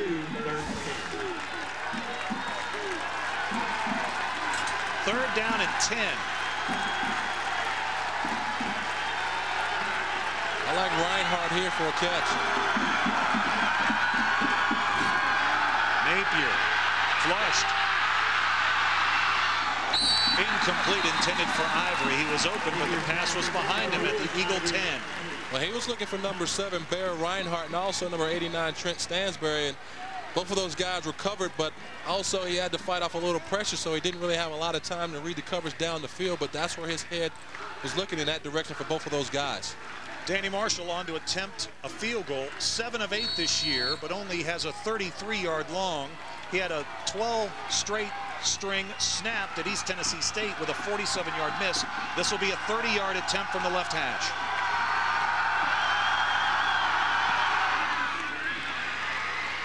Got it. And Furman is in front for the first time today. That's the way you like to start the half. Get the ball, go down the field. Although it wasn't 7 points, it was 3 points, but they do have the lead and points on the board. Danny Marshall, 30-yard field goal. Furman in front of Georgia Southern, 10-7 early in the third. Furman in front for the first time in this game, leading Georgia Southern 10-7 early in the third. Television's most unique brand of football commentary airs Sunday with NFL This Morning on Fox Sports Net. This season, football funny man Jay Moore and the rest of the NFL This Morning crew welcome Boomer Esiason to the show that critics call the most unique, groundbreaking, off-the-wall 90 minutes of football news. NFL This Morning. It's the pregame show that's not really a pregame show. Tomorrow at 10:30 a.m. Eastern right here on Fox Sports Net. Furman now in front, first time in this game, 10-7. Sun beginning to go down here in Statesboro. Hakeem Ford set to receive the kick.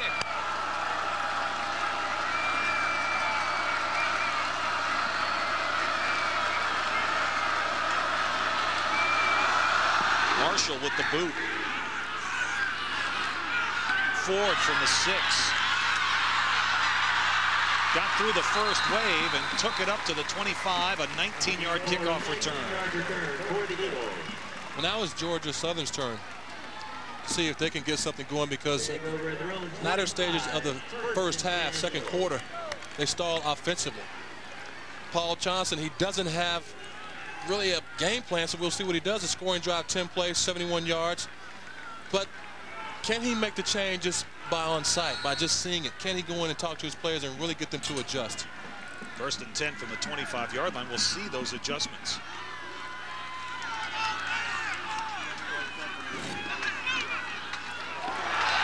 Revere with the pitch. Again, good running room for the speedy Mark Myers. Up to the 36-yard line and a first down. Well, that was one change from the first half because what he has done, he has forced the pitch sooner.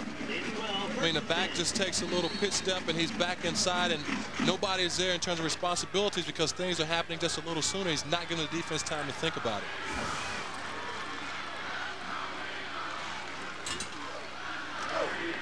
Revere directing traffic. Kept it. And the pitch to Walden. Zareem Walden, who was a defensive back on this team until 3 weeks ago with his second carry of the game. Sterling Frierson, also 43, the linebacker, forced Revere into a quicker pitch, and I think defensively they've made changes too. They're saying that we are not going to allow number 9 to beat us. Let's get the ball out of his hands and force those slot backs to make some plays up the field. Walden, a junior from Marietta, Georgia. Paul Johnson, the coach of Georgia Southern, told us yesterday he felt one of the key matchups in this game was his offensive line against the front 7 of Furman. And here goes Adrian Peterson, takes it out to the 43-yard line. Into Furman territory, another first down. Well, someone forgot to tell the defense as we have the guy down, I think it's number 78, Ryan Spencer, that number 3 is a pretty good back as well. Great blocking at the point of attack. He gets up the field, through 3 guys, gets back to the outside, but Adrian Peterson is definitely a player in this game, and he wants to be heard because so far, Lewis Ivory, he's looked pretty good coming out after the half. Number 3, AP, Adrian Peterson. And Georgia Southern back in Furman territory for the first time in a while. Spencer is up. Makes you wonder if it's that ankle. Well, I hope not, because here's a kid that has made a few plays here today, and they really need him defensively to disrupt that option attack up the middle with Peterson. Peterson, the leading rusher in the Southern Conference, nearly 136 yards per game. First and 10 from the Furman 37. Revere, the pitch. Myers trying to get wide, maybe a yard. Good defense by Furman. Josh Cooper led the charge for the defense. Shelvis Smith, the strong safety, a senior from College Park, Georgia, also there. But I better throw in Will Bolton because he helped string out this play. Little whirly bird option, get the ball out there. There's 20. And he doesn't really make the tackle, but he forces him to everyone else. And Myers has nowhere to go. Gain of a yard. 3 wide receivers, 2 to the left for Revere. It's a quarterback draw. Near the 32-yard line.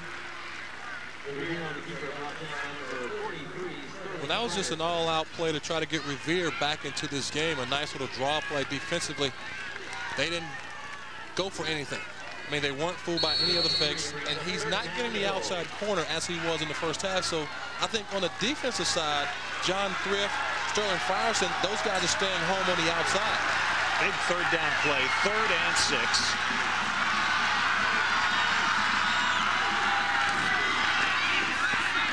Revere, the late pitch to Myers. Myers is knocked out of bounds at the 29. It's going to be 4th down and a short 3. I think they go for it, but also number 20, Will Bolton. He's there once again, and Bolton is just coming down the line of scrimmage. He gets some help from John Thrift, sliding back to the outside, 44, Mike Killian. We said this team did not have any individual stars. They must do it collectively. And so far, after the first job, they've come together as a unit, and collectively, you can see 3 and 4 guys getting to the football. Georgia Southern is going to go for it on 4th down. If you're thinking about a field goal, Shelton's long of the year is 42 yards. This would have been a 46-yard attempt. Peterson, no, fake it to Myers, spinning, has the first down at the 26-yard line. The fake to Peterson, Revere with the pitch to Myers, and he got the clutch first down. But I tell you what, number 20, Will Bolton, he was coming in there, Bolton, he got blocked, so therefore he couldn't come across. He's going to get blocked by the right guard, and he doesn't get there, and there you're going to see Myers just up in it for the first down. But he can thank number 65, Reggie Cordy, for that play because he made his job very easy. Georgia Southern, a 4th down conversion to keep the drive alive. 1st and 10 at the 26. Revere on the keeper to the 21. I think Georgia Southern offensively, they decided to run the ball more in the middle of the field and try to get the slot backs involved. I'm pretty sure they will keep Adrian Peterson in the mix. But Revere is now just taking a little 2 to 3 steps off the line of scrimmage, up inside, slot backs, Adrian Peterson. They're trying to mix those 4 or 5 guys up on the inside and just get the ball out to the outside and make something happen. Ryan Spencer is back in there on the line for Furman. Brandon Poole made the last tackle for the Paladins. 2nd and 5.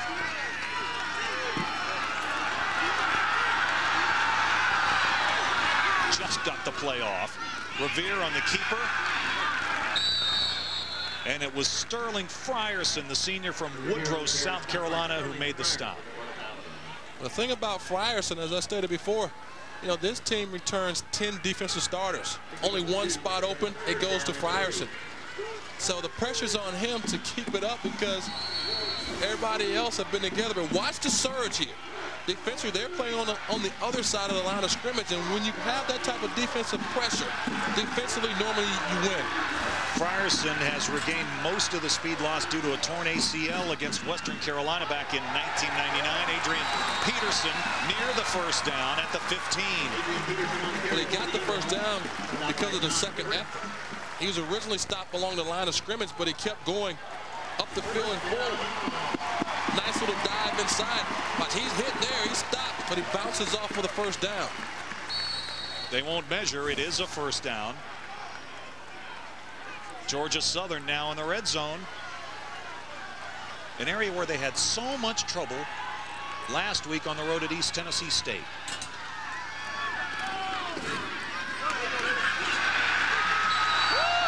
The quick handoff to Peterson, and he is dropped in the backfield, and the fans want a late hit.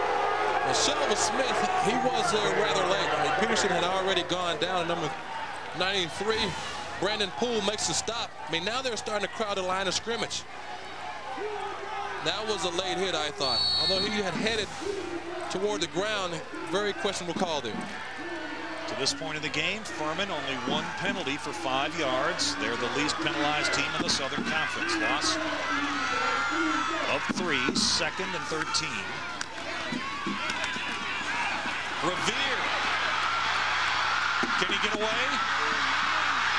No. The Paladins were after him, and Richie Jackson, the senior from Cincinnati, finished the job. I mean, 11 guys pursued the football. 11 guys made the tackle in my mind. 1 guy gets the credit. Down the line, responsibility there, John Thrift. Reverses his field, great athletic move. Another guy misses. Frierson. Another guy makes the play. 2 other guys. Richie Jackson makes the stop, and 11 guys, they made the play. Georgia Southern needs to reach the 6-yard line on this 3rd down play for a first down. And Peterson takes it down near the 17. Well, Brandon Poole, Dave, he disrupted the play. All he did was knife into the backfield. I mean, anytime you can get the fullback to bounce or slow him down, and especially a guy like Peterson, you have a very good chance of stopping this offense, stopping him, because when he has to stop and restart, now you have the momentum because you're continuously running to the football. This will be a 35-yard attempt from the right hash. It would tie the game. And it does. Scott Shelton, 35-yard field goal, 4:13 to go, 3rd quarter. Georgia Southern now tied again with Furman. This game was knotted at 7 at the half. It's 10-all now.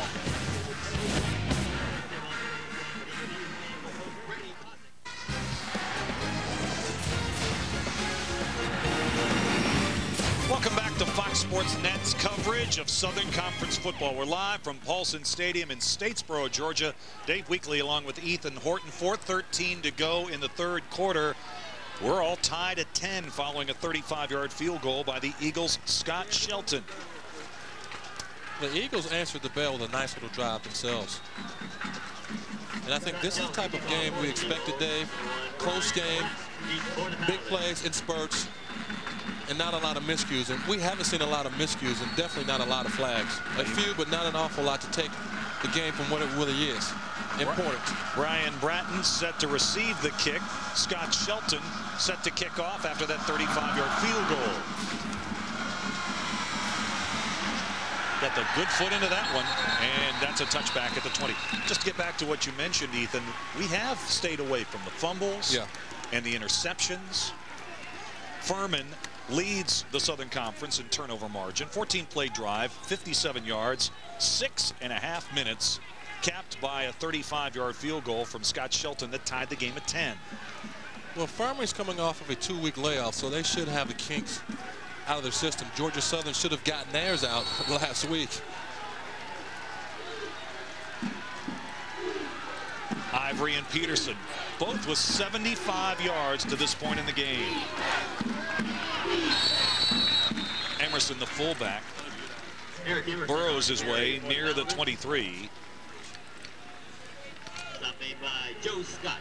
The freshman from Newman, Georgia, went to the same high school that produced Furman defensive back John Keith, now with the San Francisco 49ers. Paul Johnson roaming the sidelines again for the Eagles as his team tied at 10.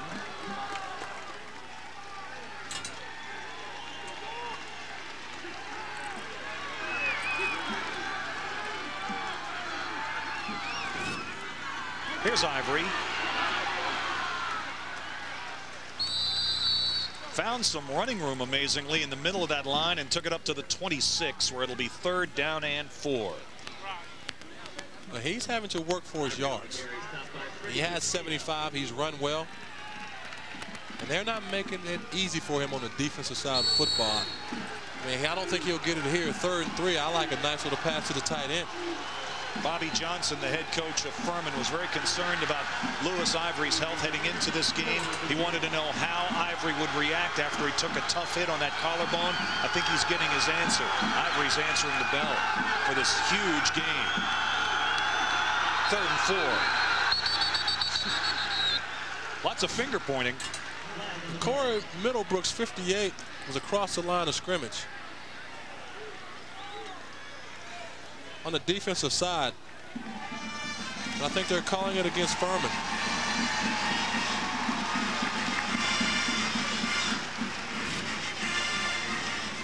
Dead ball foul.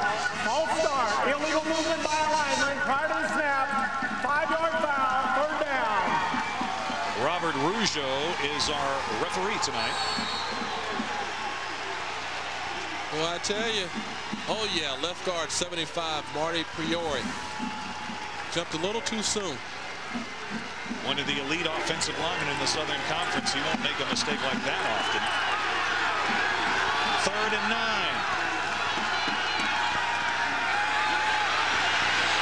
Napier with all kinds of time. The pass is caught. 1st down up at the 36-yard line to James Thomas, a junior from Marianna, Florida.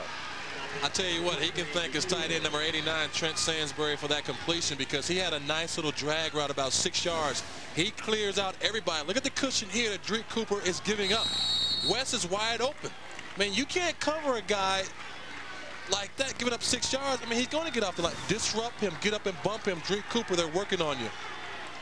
Furman finding some rare success against Georgia Southern through the air. Thomas has the best hands among the Furman wide receivers, and he makes a clutch catch. Pitch to Ivory, 45, across the 50, another 1st down, and all the way down to the Georgia Southern 44. The block by number 89. Do I have to say his name? Because I've said it so many times. Trent Sansbury, he gets a block on number 18, David Young. That allows Ivory a chance to get to the outside. So far, Stansbury, if you talk about MVP players of this game, I realize Lewis Ivory is the name, but Stansbury, he definitely has made some plays here that are going unnoticed. Made some clutch catches in the 1st half, and that time it was a big block for Ivory to spring him loose. More flags. Stops the clock with 90 seconds remaining in a very, very quick 3rd quarter. Well, it's our left guard again, Marty Prioli. He moved. 75, that's 2 flags on you. Dead ball foul prior to the start. False start against the offensive line. 5-yard foul. Priori can't be happy about what's going on right now. Because anytime you get a flag, you put your offense at a disadvantage. And when you're on the road, you don't need too many of those. No, you don't. Priori making his 40th consecutive start today. Here's Ivory. The carry that will put him over 100 yards. He crosses the 40 and takes it down to the 37. And he's fired up about it. Not only is he fired up, the offensive linemen are coming off the line as if they are fired up also. They're saying, Coach, let's run the football. Look at this hole. I mean, everybody's getting blocked. He's through the hole. He almost keeps his feet. I mean, that's a sign of a good back, getting through the little cracks. Ivory now 110 yards and that late second quarter touchdown. 2nd and 4. Emerson still on his feet. He's got the first down. Takes it to the 30-yard line. Emerson is a J.R. Revere in this offense. You keep your eyes on 34 because he is the guy in the offense, but sooner or later, number 45, Emerson is going to hit you with a quick hitting play as he did there for the first down. So now you have to keep an eye on both guys, and if I'm a linebacker, I better be aware of where they are on the field. It's a first down at the 31-yard line. Here's Ivory. And again, it's good running room for the senior Lewis Ivory down to the 22-yard line. Nice vision because that play was designed to go to the outside. He started to the outside. He cut back to his left to the inside, but he made that play with just a cut to the left. And we have come to the end of the third quarter. That's the end of the third quarter with your score. Georgia Southern and Furman heading to the fourth, tied at 10. Here in Statesboro, our game summary as we begin the fourth quarter. Furman finding some success passing against this normally rugged Georgia Southern defense. Adrian Peterson, 75 rushing yards, but no touchdowns to this point. Lewis Ivory, 118 rushing yards and a 23-yard touchdown run late in the second quarter. We're not too far from Eagle Creek. Furman on the march. 2nd and 2 at the Georgia Southern 22. Loose football.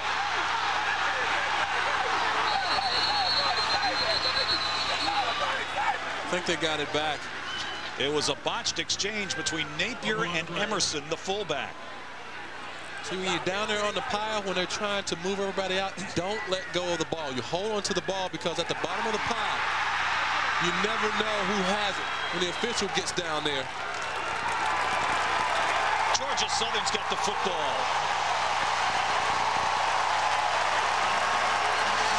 At the bottom of the pile for the Eagles, Michael Youngblood. Just a mix-up. Well, it's a new back in the backfield. Just a mix-up in the backfield, and that's why I think there's a problem because Corey Tent hasn't played all day. Now he comes in a big game to make a play, and it's a fumble. It wasn't Emerson. It was the new back, Tent. Peterson to the 25, and that's it. Maybe a gain of 2. It'll be 2nd down and 8. These two terrific teams ranked, both of them in the top 5 in 1AA. Only one turnover today. This is a big stand for this defense as well as this offense. In a tie game, close game, turnover, you must get points in this type of situation. You can hear those Georgia Southern fans really into this game. A sold-out crowd. Revere on the play action. Caught. Walden. Got a block. Brought down at the 36. And this former defensive back is making some big plays in the biggest game of the year. But it's a nice play because Walden is going to trail Carl Kearney, number 80. See, he's running behind the receiver, so therefore that's how the defensive back is confused because he's like, where are these guys? Josh Cooper had 2 guys to cover, and he was the only guy that was over there. Zareem Walden A huge play. Moments ago, Furman was marching towards a possible go-ahead score. Now here comes Georgia Southern. Adrian Peterson to the 29. But these games are made of big plays. You only get 3 or 4 a game. That was a big play for this offense because now it puts them in Furman territory where, look at this offense, they score over 70% of the time in the red zone. I realized last week, 7 trips, 1 touchdown, but the percentages say this team will put points on the board. AP with a 6-yard gain. He's also closing in on the 100-yard mark rushing. Have a loose ball. Boy, that thing draws a crowd. Revere was able to get right back on it. It looked like he was trying to slide the ball into Adrian Peterson. Peterson didn't seem to have gotten the ball. No, he pulled it out. He pulled it out and it was knocked out of his hand. Number 98, Brian Sperling back there disrupting the play. Fortuitous bounce for Paul Johnson. Not a good bounce for Bobby Johnson. Revere, the ball came right back to him. 3rd down and 4.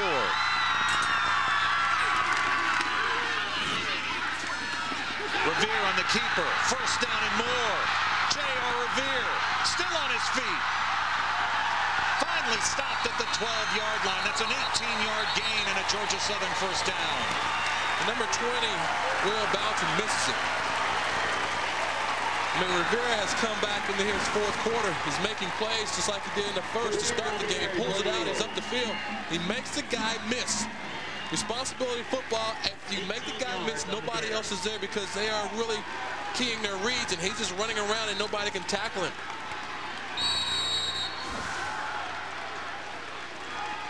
After recovering the fumble by Furman, Georgia Southern with a 1st down now at the Paladin 12.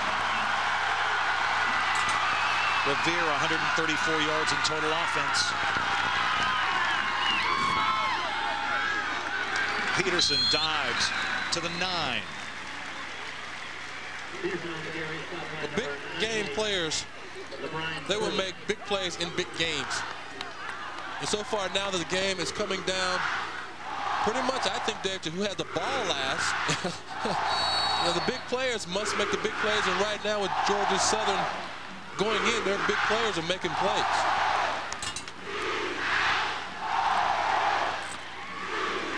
Nose of the football just inside the 10-yard line for Georgia Southern. Peterson fighting his way near the goal line, down to the 2. I mean, he's carrying tacklers. He's getting stronger as well. Here's a kid that's determined. When he was hit right along the line of scrimmage, he still gets up the field. He's coming right at you. 3 guys there and miss it. He's up the field. Just a leg strength. It's what's phenomenal with this kid. Cedric Ritter finally brought him down. I think you give it to him again. It's 1st and goal for Georgia Southern. Peterson now 94 yards rushing on the night.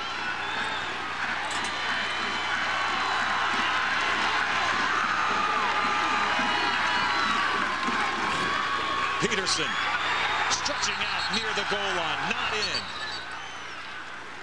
He makes a nice knifing dive in there. He started to the outside to the left and he cut back. He saw a little daylight. There's not a lot of room down there and everything happens pretty fast. Number 98's in the backfield. Brian Sperling, so he really disrupted the charge into the end zone. Shelvis Smith, a diving tackle, kept Peterson out of the end zone, but now Georgia Southern is inside the 1-yard line. Revere, the keeper. Touchdown, Georgia Southern.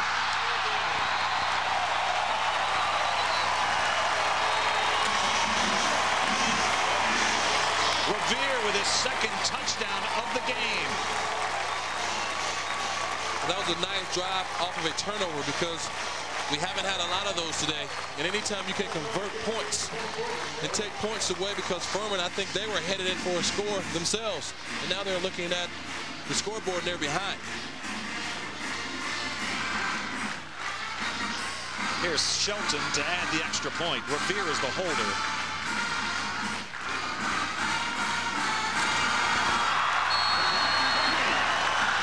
Georgia Southern back in front by 10. Georgia Southern 17, Furman 10.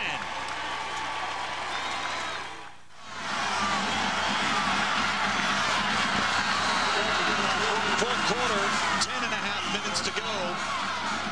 Georgia Southern now with a 17-10 lead. Shelton with the kickoff. Bratton thought about it, but will not bring it out of the end zone.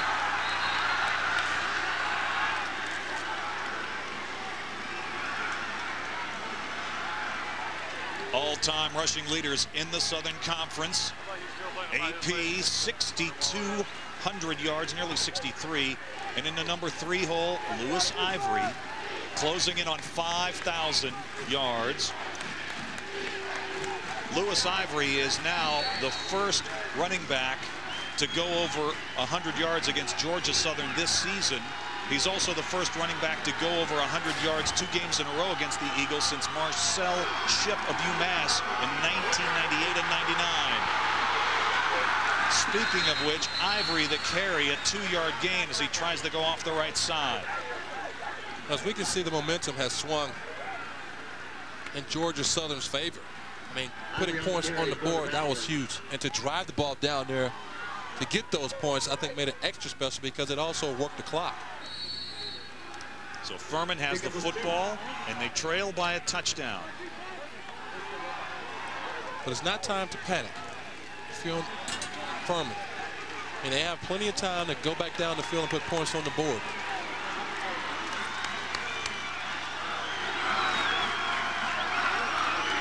Second down and 7. Napier floated one in the direction of his tight end, Trent Sansbury. He was open, but the ball just floated away on him. Well, they came back with the play that was successful earlier. That deep 16-yard in, it wasn't there. 21,593 on hand at Paulson Stadium in Statesboro for this game. 6th largest crowd ever in this facility. And they've seen a great game.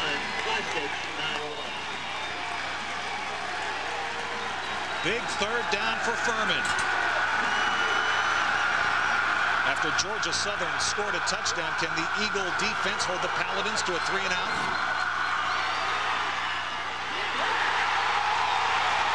Nowhere to go for the freshman West. But Chris Brown read that play from the middle of the field. And by the time the ball was snapped, he was running to West to make sure he was not going to get a completion because earlier that play was successful. But Chris Brown, he stayed home and he read the quarterback. A big play by Brown. Brown among the defensive backs stepping up for Georgia Southern tonight in the absence of the starting left corner, Dion Stokes. Stokes unable to go tonight because of a hip flexor. Lee Willis on to punt for Furman.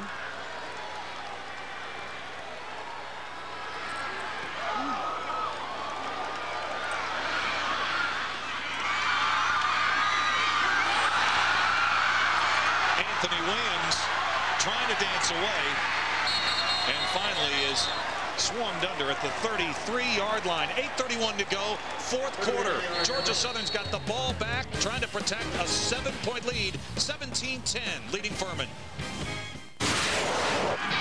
In the 1999 Division I National Title game, Youngstown State and Georgia Southern. Greg Hill, a 42-yard touchdown run in the first quarter, put the Eagles on top of the Penguins 10-7. Then Adrian Peterson, a 3-yard TD run, started a 28-point explosion in the second quarter. Georgia Southern led the Penguins 38-14 at the half. This is known as the run at Georgia Southern. 57 yards. It capped a day in which AP raced for 247 yards and 3 touchdowns. And Georgia Southern collected its 5th national championship, defeating Jim Tressel and the Youngstown State Penguins 59-24. Paul Johnson, 2 national titles, 4 consecutive Southern Conference crowns, 57-9 overall. J.R. Revere, 2 rushing touchdowns, throws this one away. Well, they came back with the same play that they were successful with earlier. But this time it wasn't there because Josh Cooper, he did his job. We're at Paulson Stadium in Statesboro, Georgia. Furman and Georgia Southern meeting up in maybe the game of the year in 1AA football. Definitely the game of the year in the Southern Conference. Yeah. Dave Weekley, Ethan Horton. 8.5 minutes to go in the game. Georgia Southern leads Furman 17-10. This game was tied 7-all at the half. Absolutely no wind right now at Paulson Stadium. Second down and 10. Peterson fights his way up near the 35, and it's going to be third down and long. Obviously a big play, Ethan, coming up for that Furman defense. It's a very big play because offensively they don't like to throw the football. I don't think they'll throw it here. Should they throw it? Yes, but I look for another option play to put the ball in Revere's hands, or for him to make a decision, keep it or give it to the slot back.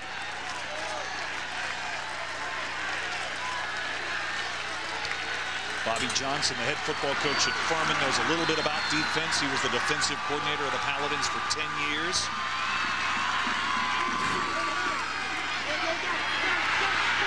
Revere simply throws it away, stops the clock, and Furman's going to get the ball back. Well, that was a dead giveaway because anytime this team breaks what I would consider the bone in terms of the slot back or the wingman, and when they place him along the line of scrimmage, it tells the defense pass because that's not their natural set. So that play was definitely given away just because of the offensive setup, because you don't normally do that. Adrian Peterson, who's rushed for over 100 yards in virtually every game he's played in at Georgia Southern. The exception, a win earlier this year against Appalachian State, now with 98 rushing yards. Shelton just got that one away. Wow. It's a poor kick. Furman's going to have the ball at the Georgia Southern 49-yard line when we return to Statesboro. Georgia Southern 17, Furman 10. 7.5 minutes to go in the. Georgia Southern fans love their Eagles. They lead Furman by 7, 17-10. But after a 14-yard punt by Scott Shelton, Furman will start this drive from the Georgia Southern 49. Lewis Ivory just know where to go. Good defense. Derek Butler came up from his linebacking spot, a freshman from Orangeburg, South Carolina, to make the stop on Furman's all-time leading rusher. But also Furman has gotten away from throwing the ball on first down. First half, very successful. Beginning of this half, very successful. And for some reason, they've gotten away from that. And now everybody's keying on Lewis Ivory. A gain of only a yard, 2nd and 9.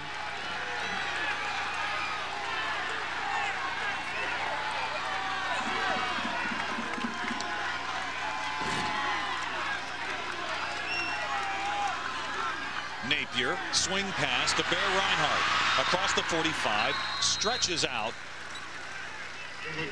to the 42, and it'll be third down. Well, they seem like they were a little confused in the secondary.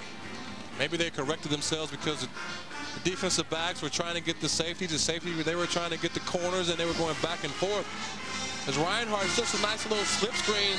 He catches it, he gets up the field, and Drake Cooper, you know, he makes the stop.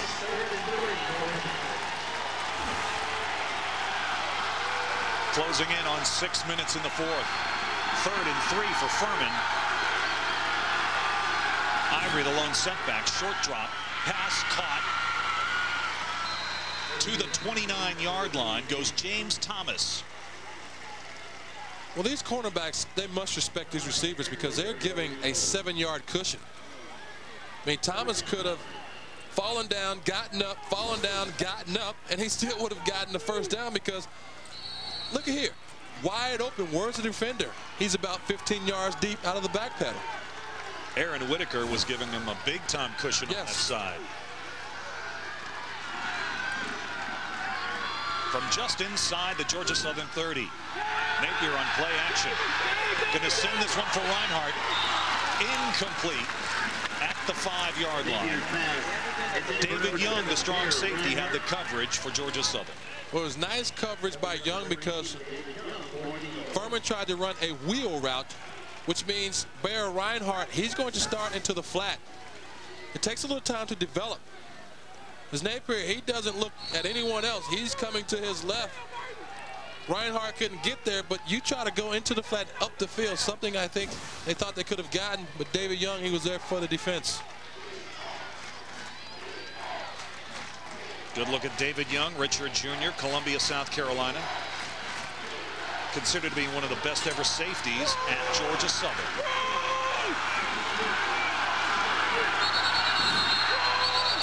Furman did not get the play off in time.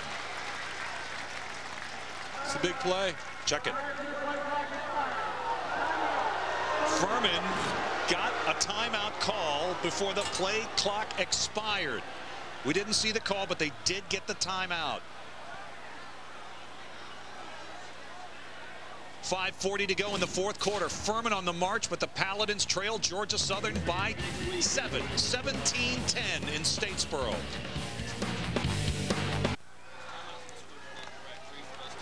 Georgia Southern 17, Furman 10. 5:40 to go in the fourth quarter.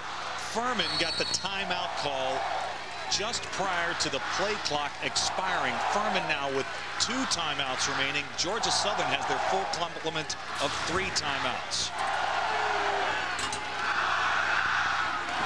2nd and 10. Napier, incomplete. Trying to hit a diving Isaac West at the Georgia Southern 12-yard line. Well, he was under pressure by LeBlanc and Corey Middlebrooks. But when you have guys open with 5 minutes to go, as he was, I mean, it's coming to crunch time, if it's probably not already. 3rd down conversions, Furman 6 of 12, so they're 50%. Georgia Southern 4 of 10, so they've been pretty consistent today, but this is a big one right here.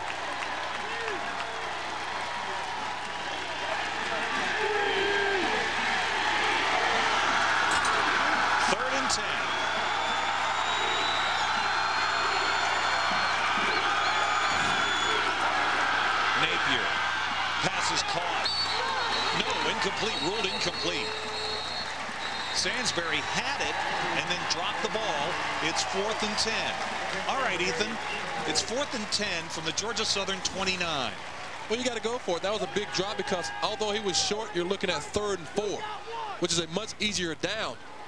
It's not that. Now you have to go into your playbook and find your best play for 3rd and 10, and it won't be easy because defensively they know you have to pass on this 4th down.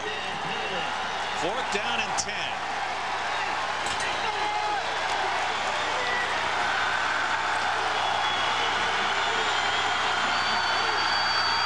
Georgia Southern fans making lots of noise. Napier fires, intercepted. Intercepted by Derek Butler. 2nd turnover of the day for Furman. And Georgia Southern with a big defensive stop. With a big stop by the defense, Butler, a huge play set in the middle of the field. I don't know where Napier was going. I think he was trying to hit his tight end, but nobody was open. 43 just sits, he reads. He's trying to hit actually Bear Reinhardt. Nice play, but I would have gone for it because the way Georgia Southern has moved the ball in the second half, you don't know if you're going to get the ball back. So you got to take your chances, and I like the chance, just a bad play by the quarterback. For Napier, just his 4th interception of the year, but it comes at a terrible time for Furman. Adrian Peterson on the carry, and that should put him over 100 yards on the game. Peterson has now rushed over 100 yards at least in 51 of his last 52 games overall. That's including playoff competition, and 39 of his last 40 regular season games. Well, with 2 timeouts, there's still time, but defensively, they must go 3 and out. Anything beyond that, I think it looks pretty bleak.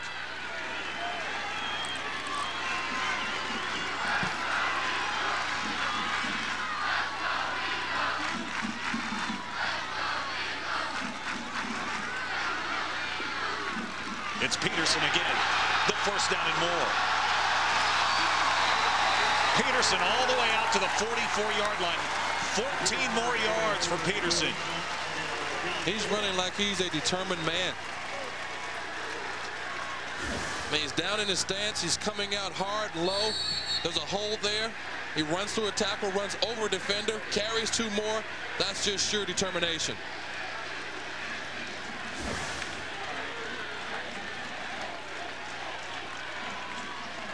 Peterson, fewer yards, but more yards per carry.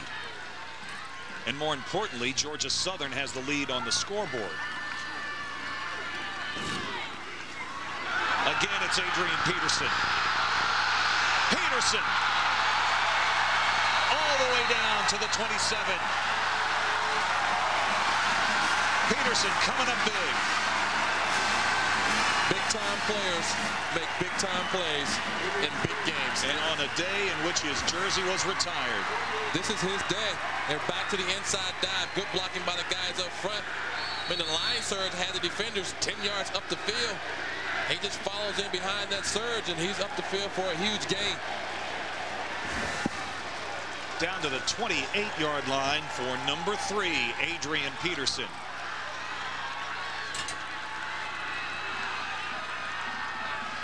Time now obviously becoming an ally of Georgia Southern.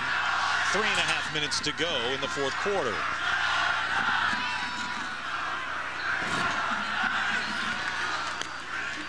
Revere on the keeper, and he is dropped by Brandon Poole. Furman now with only 2 timeouts. They need the ball.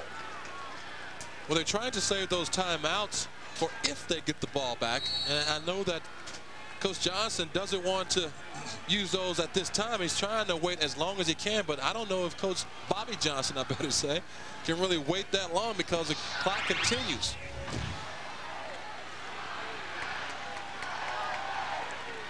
Revere, no gain. 2nd and 10.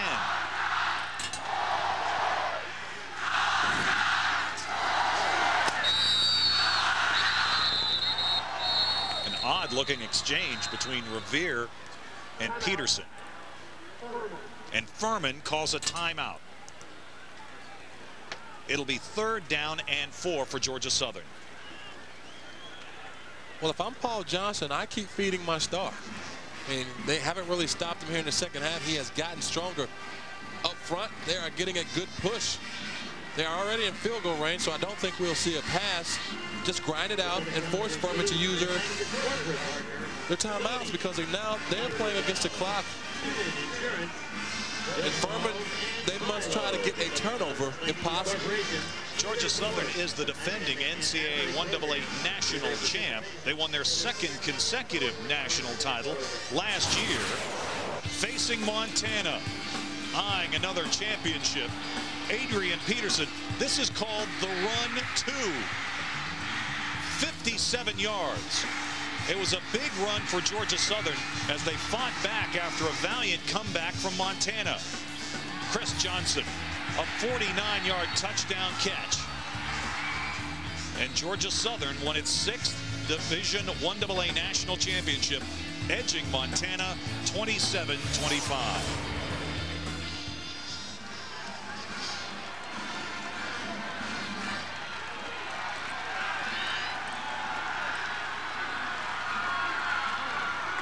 Third and 10. It's Peterson. John Thrift, the senior from Hartwell, Georgia, made the stop for Furman. And Furman has burned its last timeout. Well, now you try to strip the football because there's 2:32 left. If I'm Georgia Southern, I just try to keep the ball in play and don't go out of bounds. Ethan, you also have the opportunity to kick a field goal here. It would be a 42-yarder. One other Southern Conference game to report right now. What a wild one between the Citadel Bulldogs and the Chattanooga Mocs. Citadel wins in 2 overtimes, 20-17. But depending on what happens here, I would probably kick the field goal. But if the clock continues to run, I would look at downing it. They have 2 downs here, 3rd down, 4th down. Adrian Peterson, look at this kid. 147 yards rushing. His 39th career 100-plus yard game. Outstanding performance by this kid. It's his day, senior day, big crowd, everything on the line. He's come to perform. And Ethan, Georgia Southern will go for the field goal. Revere will hold it. Shelton will kick it. This will come from the middle of the field. It'll be a 42-yard attempt. On the way, dead center, dead solid, perfect for Scott Shelton. His second field goal of the day. I don't think Georgia Southern can make up 10 points in this time span unless Georgia Southern just falls down and doesn't do anything. But this kick is good from the beginning. Spot kick up, positive kick, good. I mean, this team is 9-2 under the lights, 107-9 in afternoon games, and all-time 116-11. So the chances are, Dave, it's a lot of time left, but I think they've won this one. Georgia Southern now with their largest lead of the game at 20-10. Back in 1985, Georgia Southern and Furman met for the very first time, and it was for a national championship. Herman Barrow, a 12-yard touchdown catch. And this is the play they refer to as the catch. Frank Johnson, 13-yard touchdown grab. Tracy Ham finished with 419 yards and 4 TDs. Another look at the catch. And Georgia Southern had its first national championship, 44-42. This is from back in the days before these two outstanding teams were Southern Conference rivals. Well, it's 2:28 left. Furman definitely needs some great field position. And if they start out with poor field position, no timeouts, they could be in trouble. High, short kick.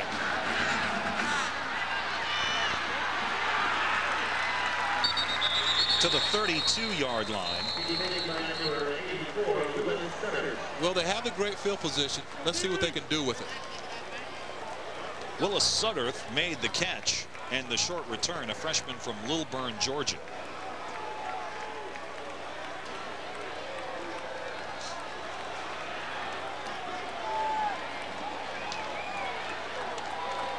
Furman now with no timeouts, and they need 2 scores.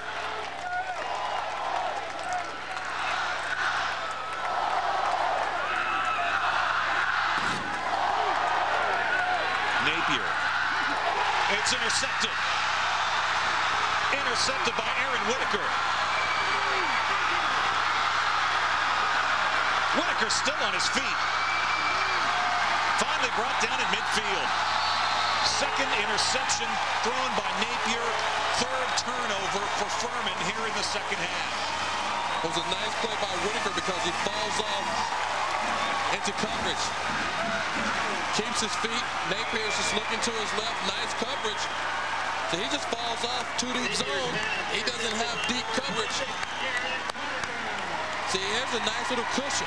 He's just reading the quarterback. So here comes the safety. That's the safety's ball, but Whitaker doesn't give up on the play as he falls back because he should have been in the flat. But when you have deep coverage, there's a soft zone between the corner and the safety. But he knows the situation. They have to throw the football. They're not running, so why should I honor the run? Furman can't stop the clock. They have no timeouts remaining.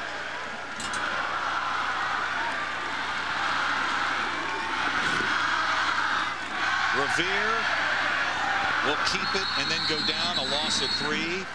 The victory for Georgia Southern will extend their home winning streak to 37 games. 1 win shy of their own and still current NCAA 1AA mark of 38 set between 1985 and 1990. Well, as we look at Bobby Johnson, he will fall to 2-6 versus this Georgia Southern football team. Paul Johnson, the head coach at Georgia Southern, with this win will now be 20-0 at home in Southern Conference games. Peterson. He needed 1 more step. That's all he needed. I mean, now it's just grind it out. Let's go home healthy. Let's get ready for the next one. I think with the play of this team in the second half, they have regained their form and definitely their mindset of we have to play well to win games because they needed to play well today to defeat this Furman ball club. Although they have turned the ball over, that is Furman. They played a great game coming in after 2 weeks of being off, but Georgia Southern, they answered the bell to let everybody know this is why we have been champions before.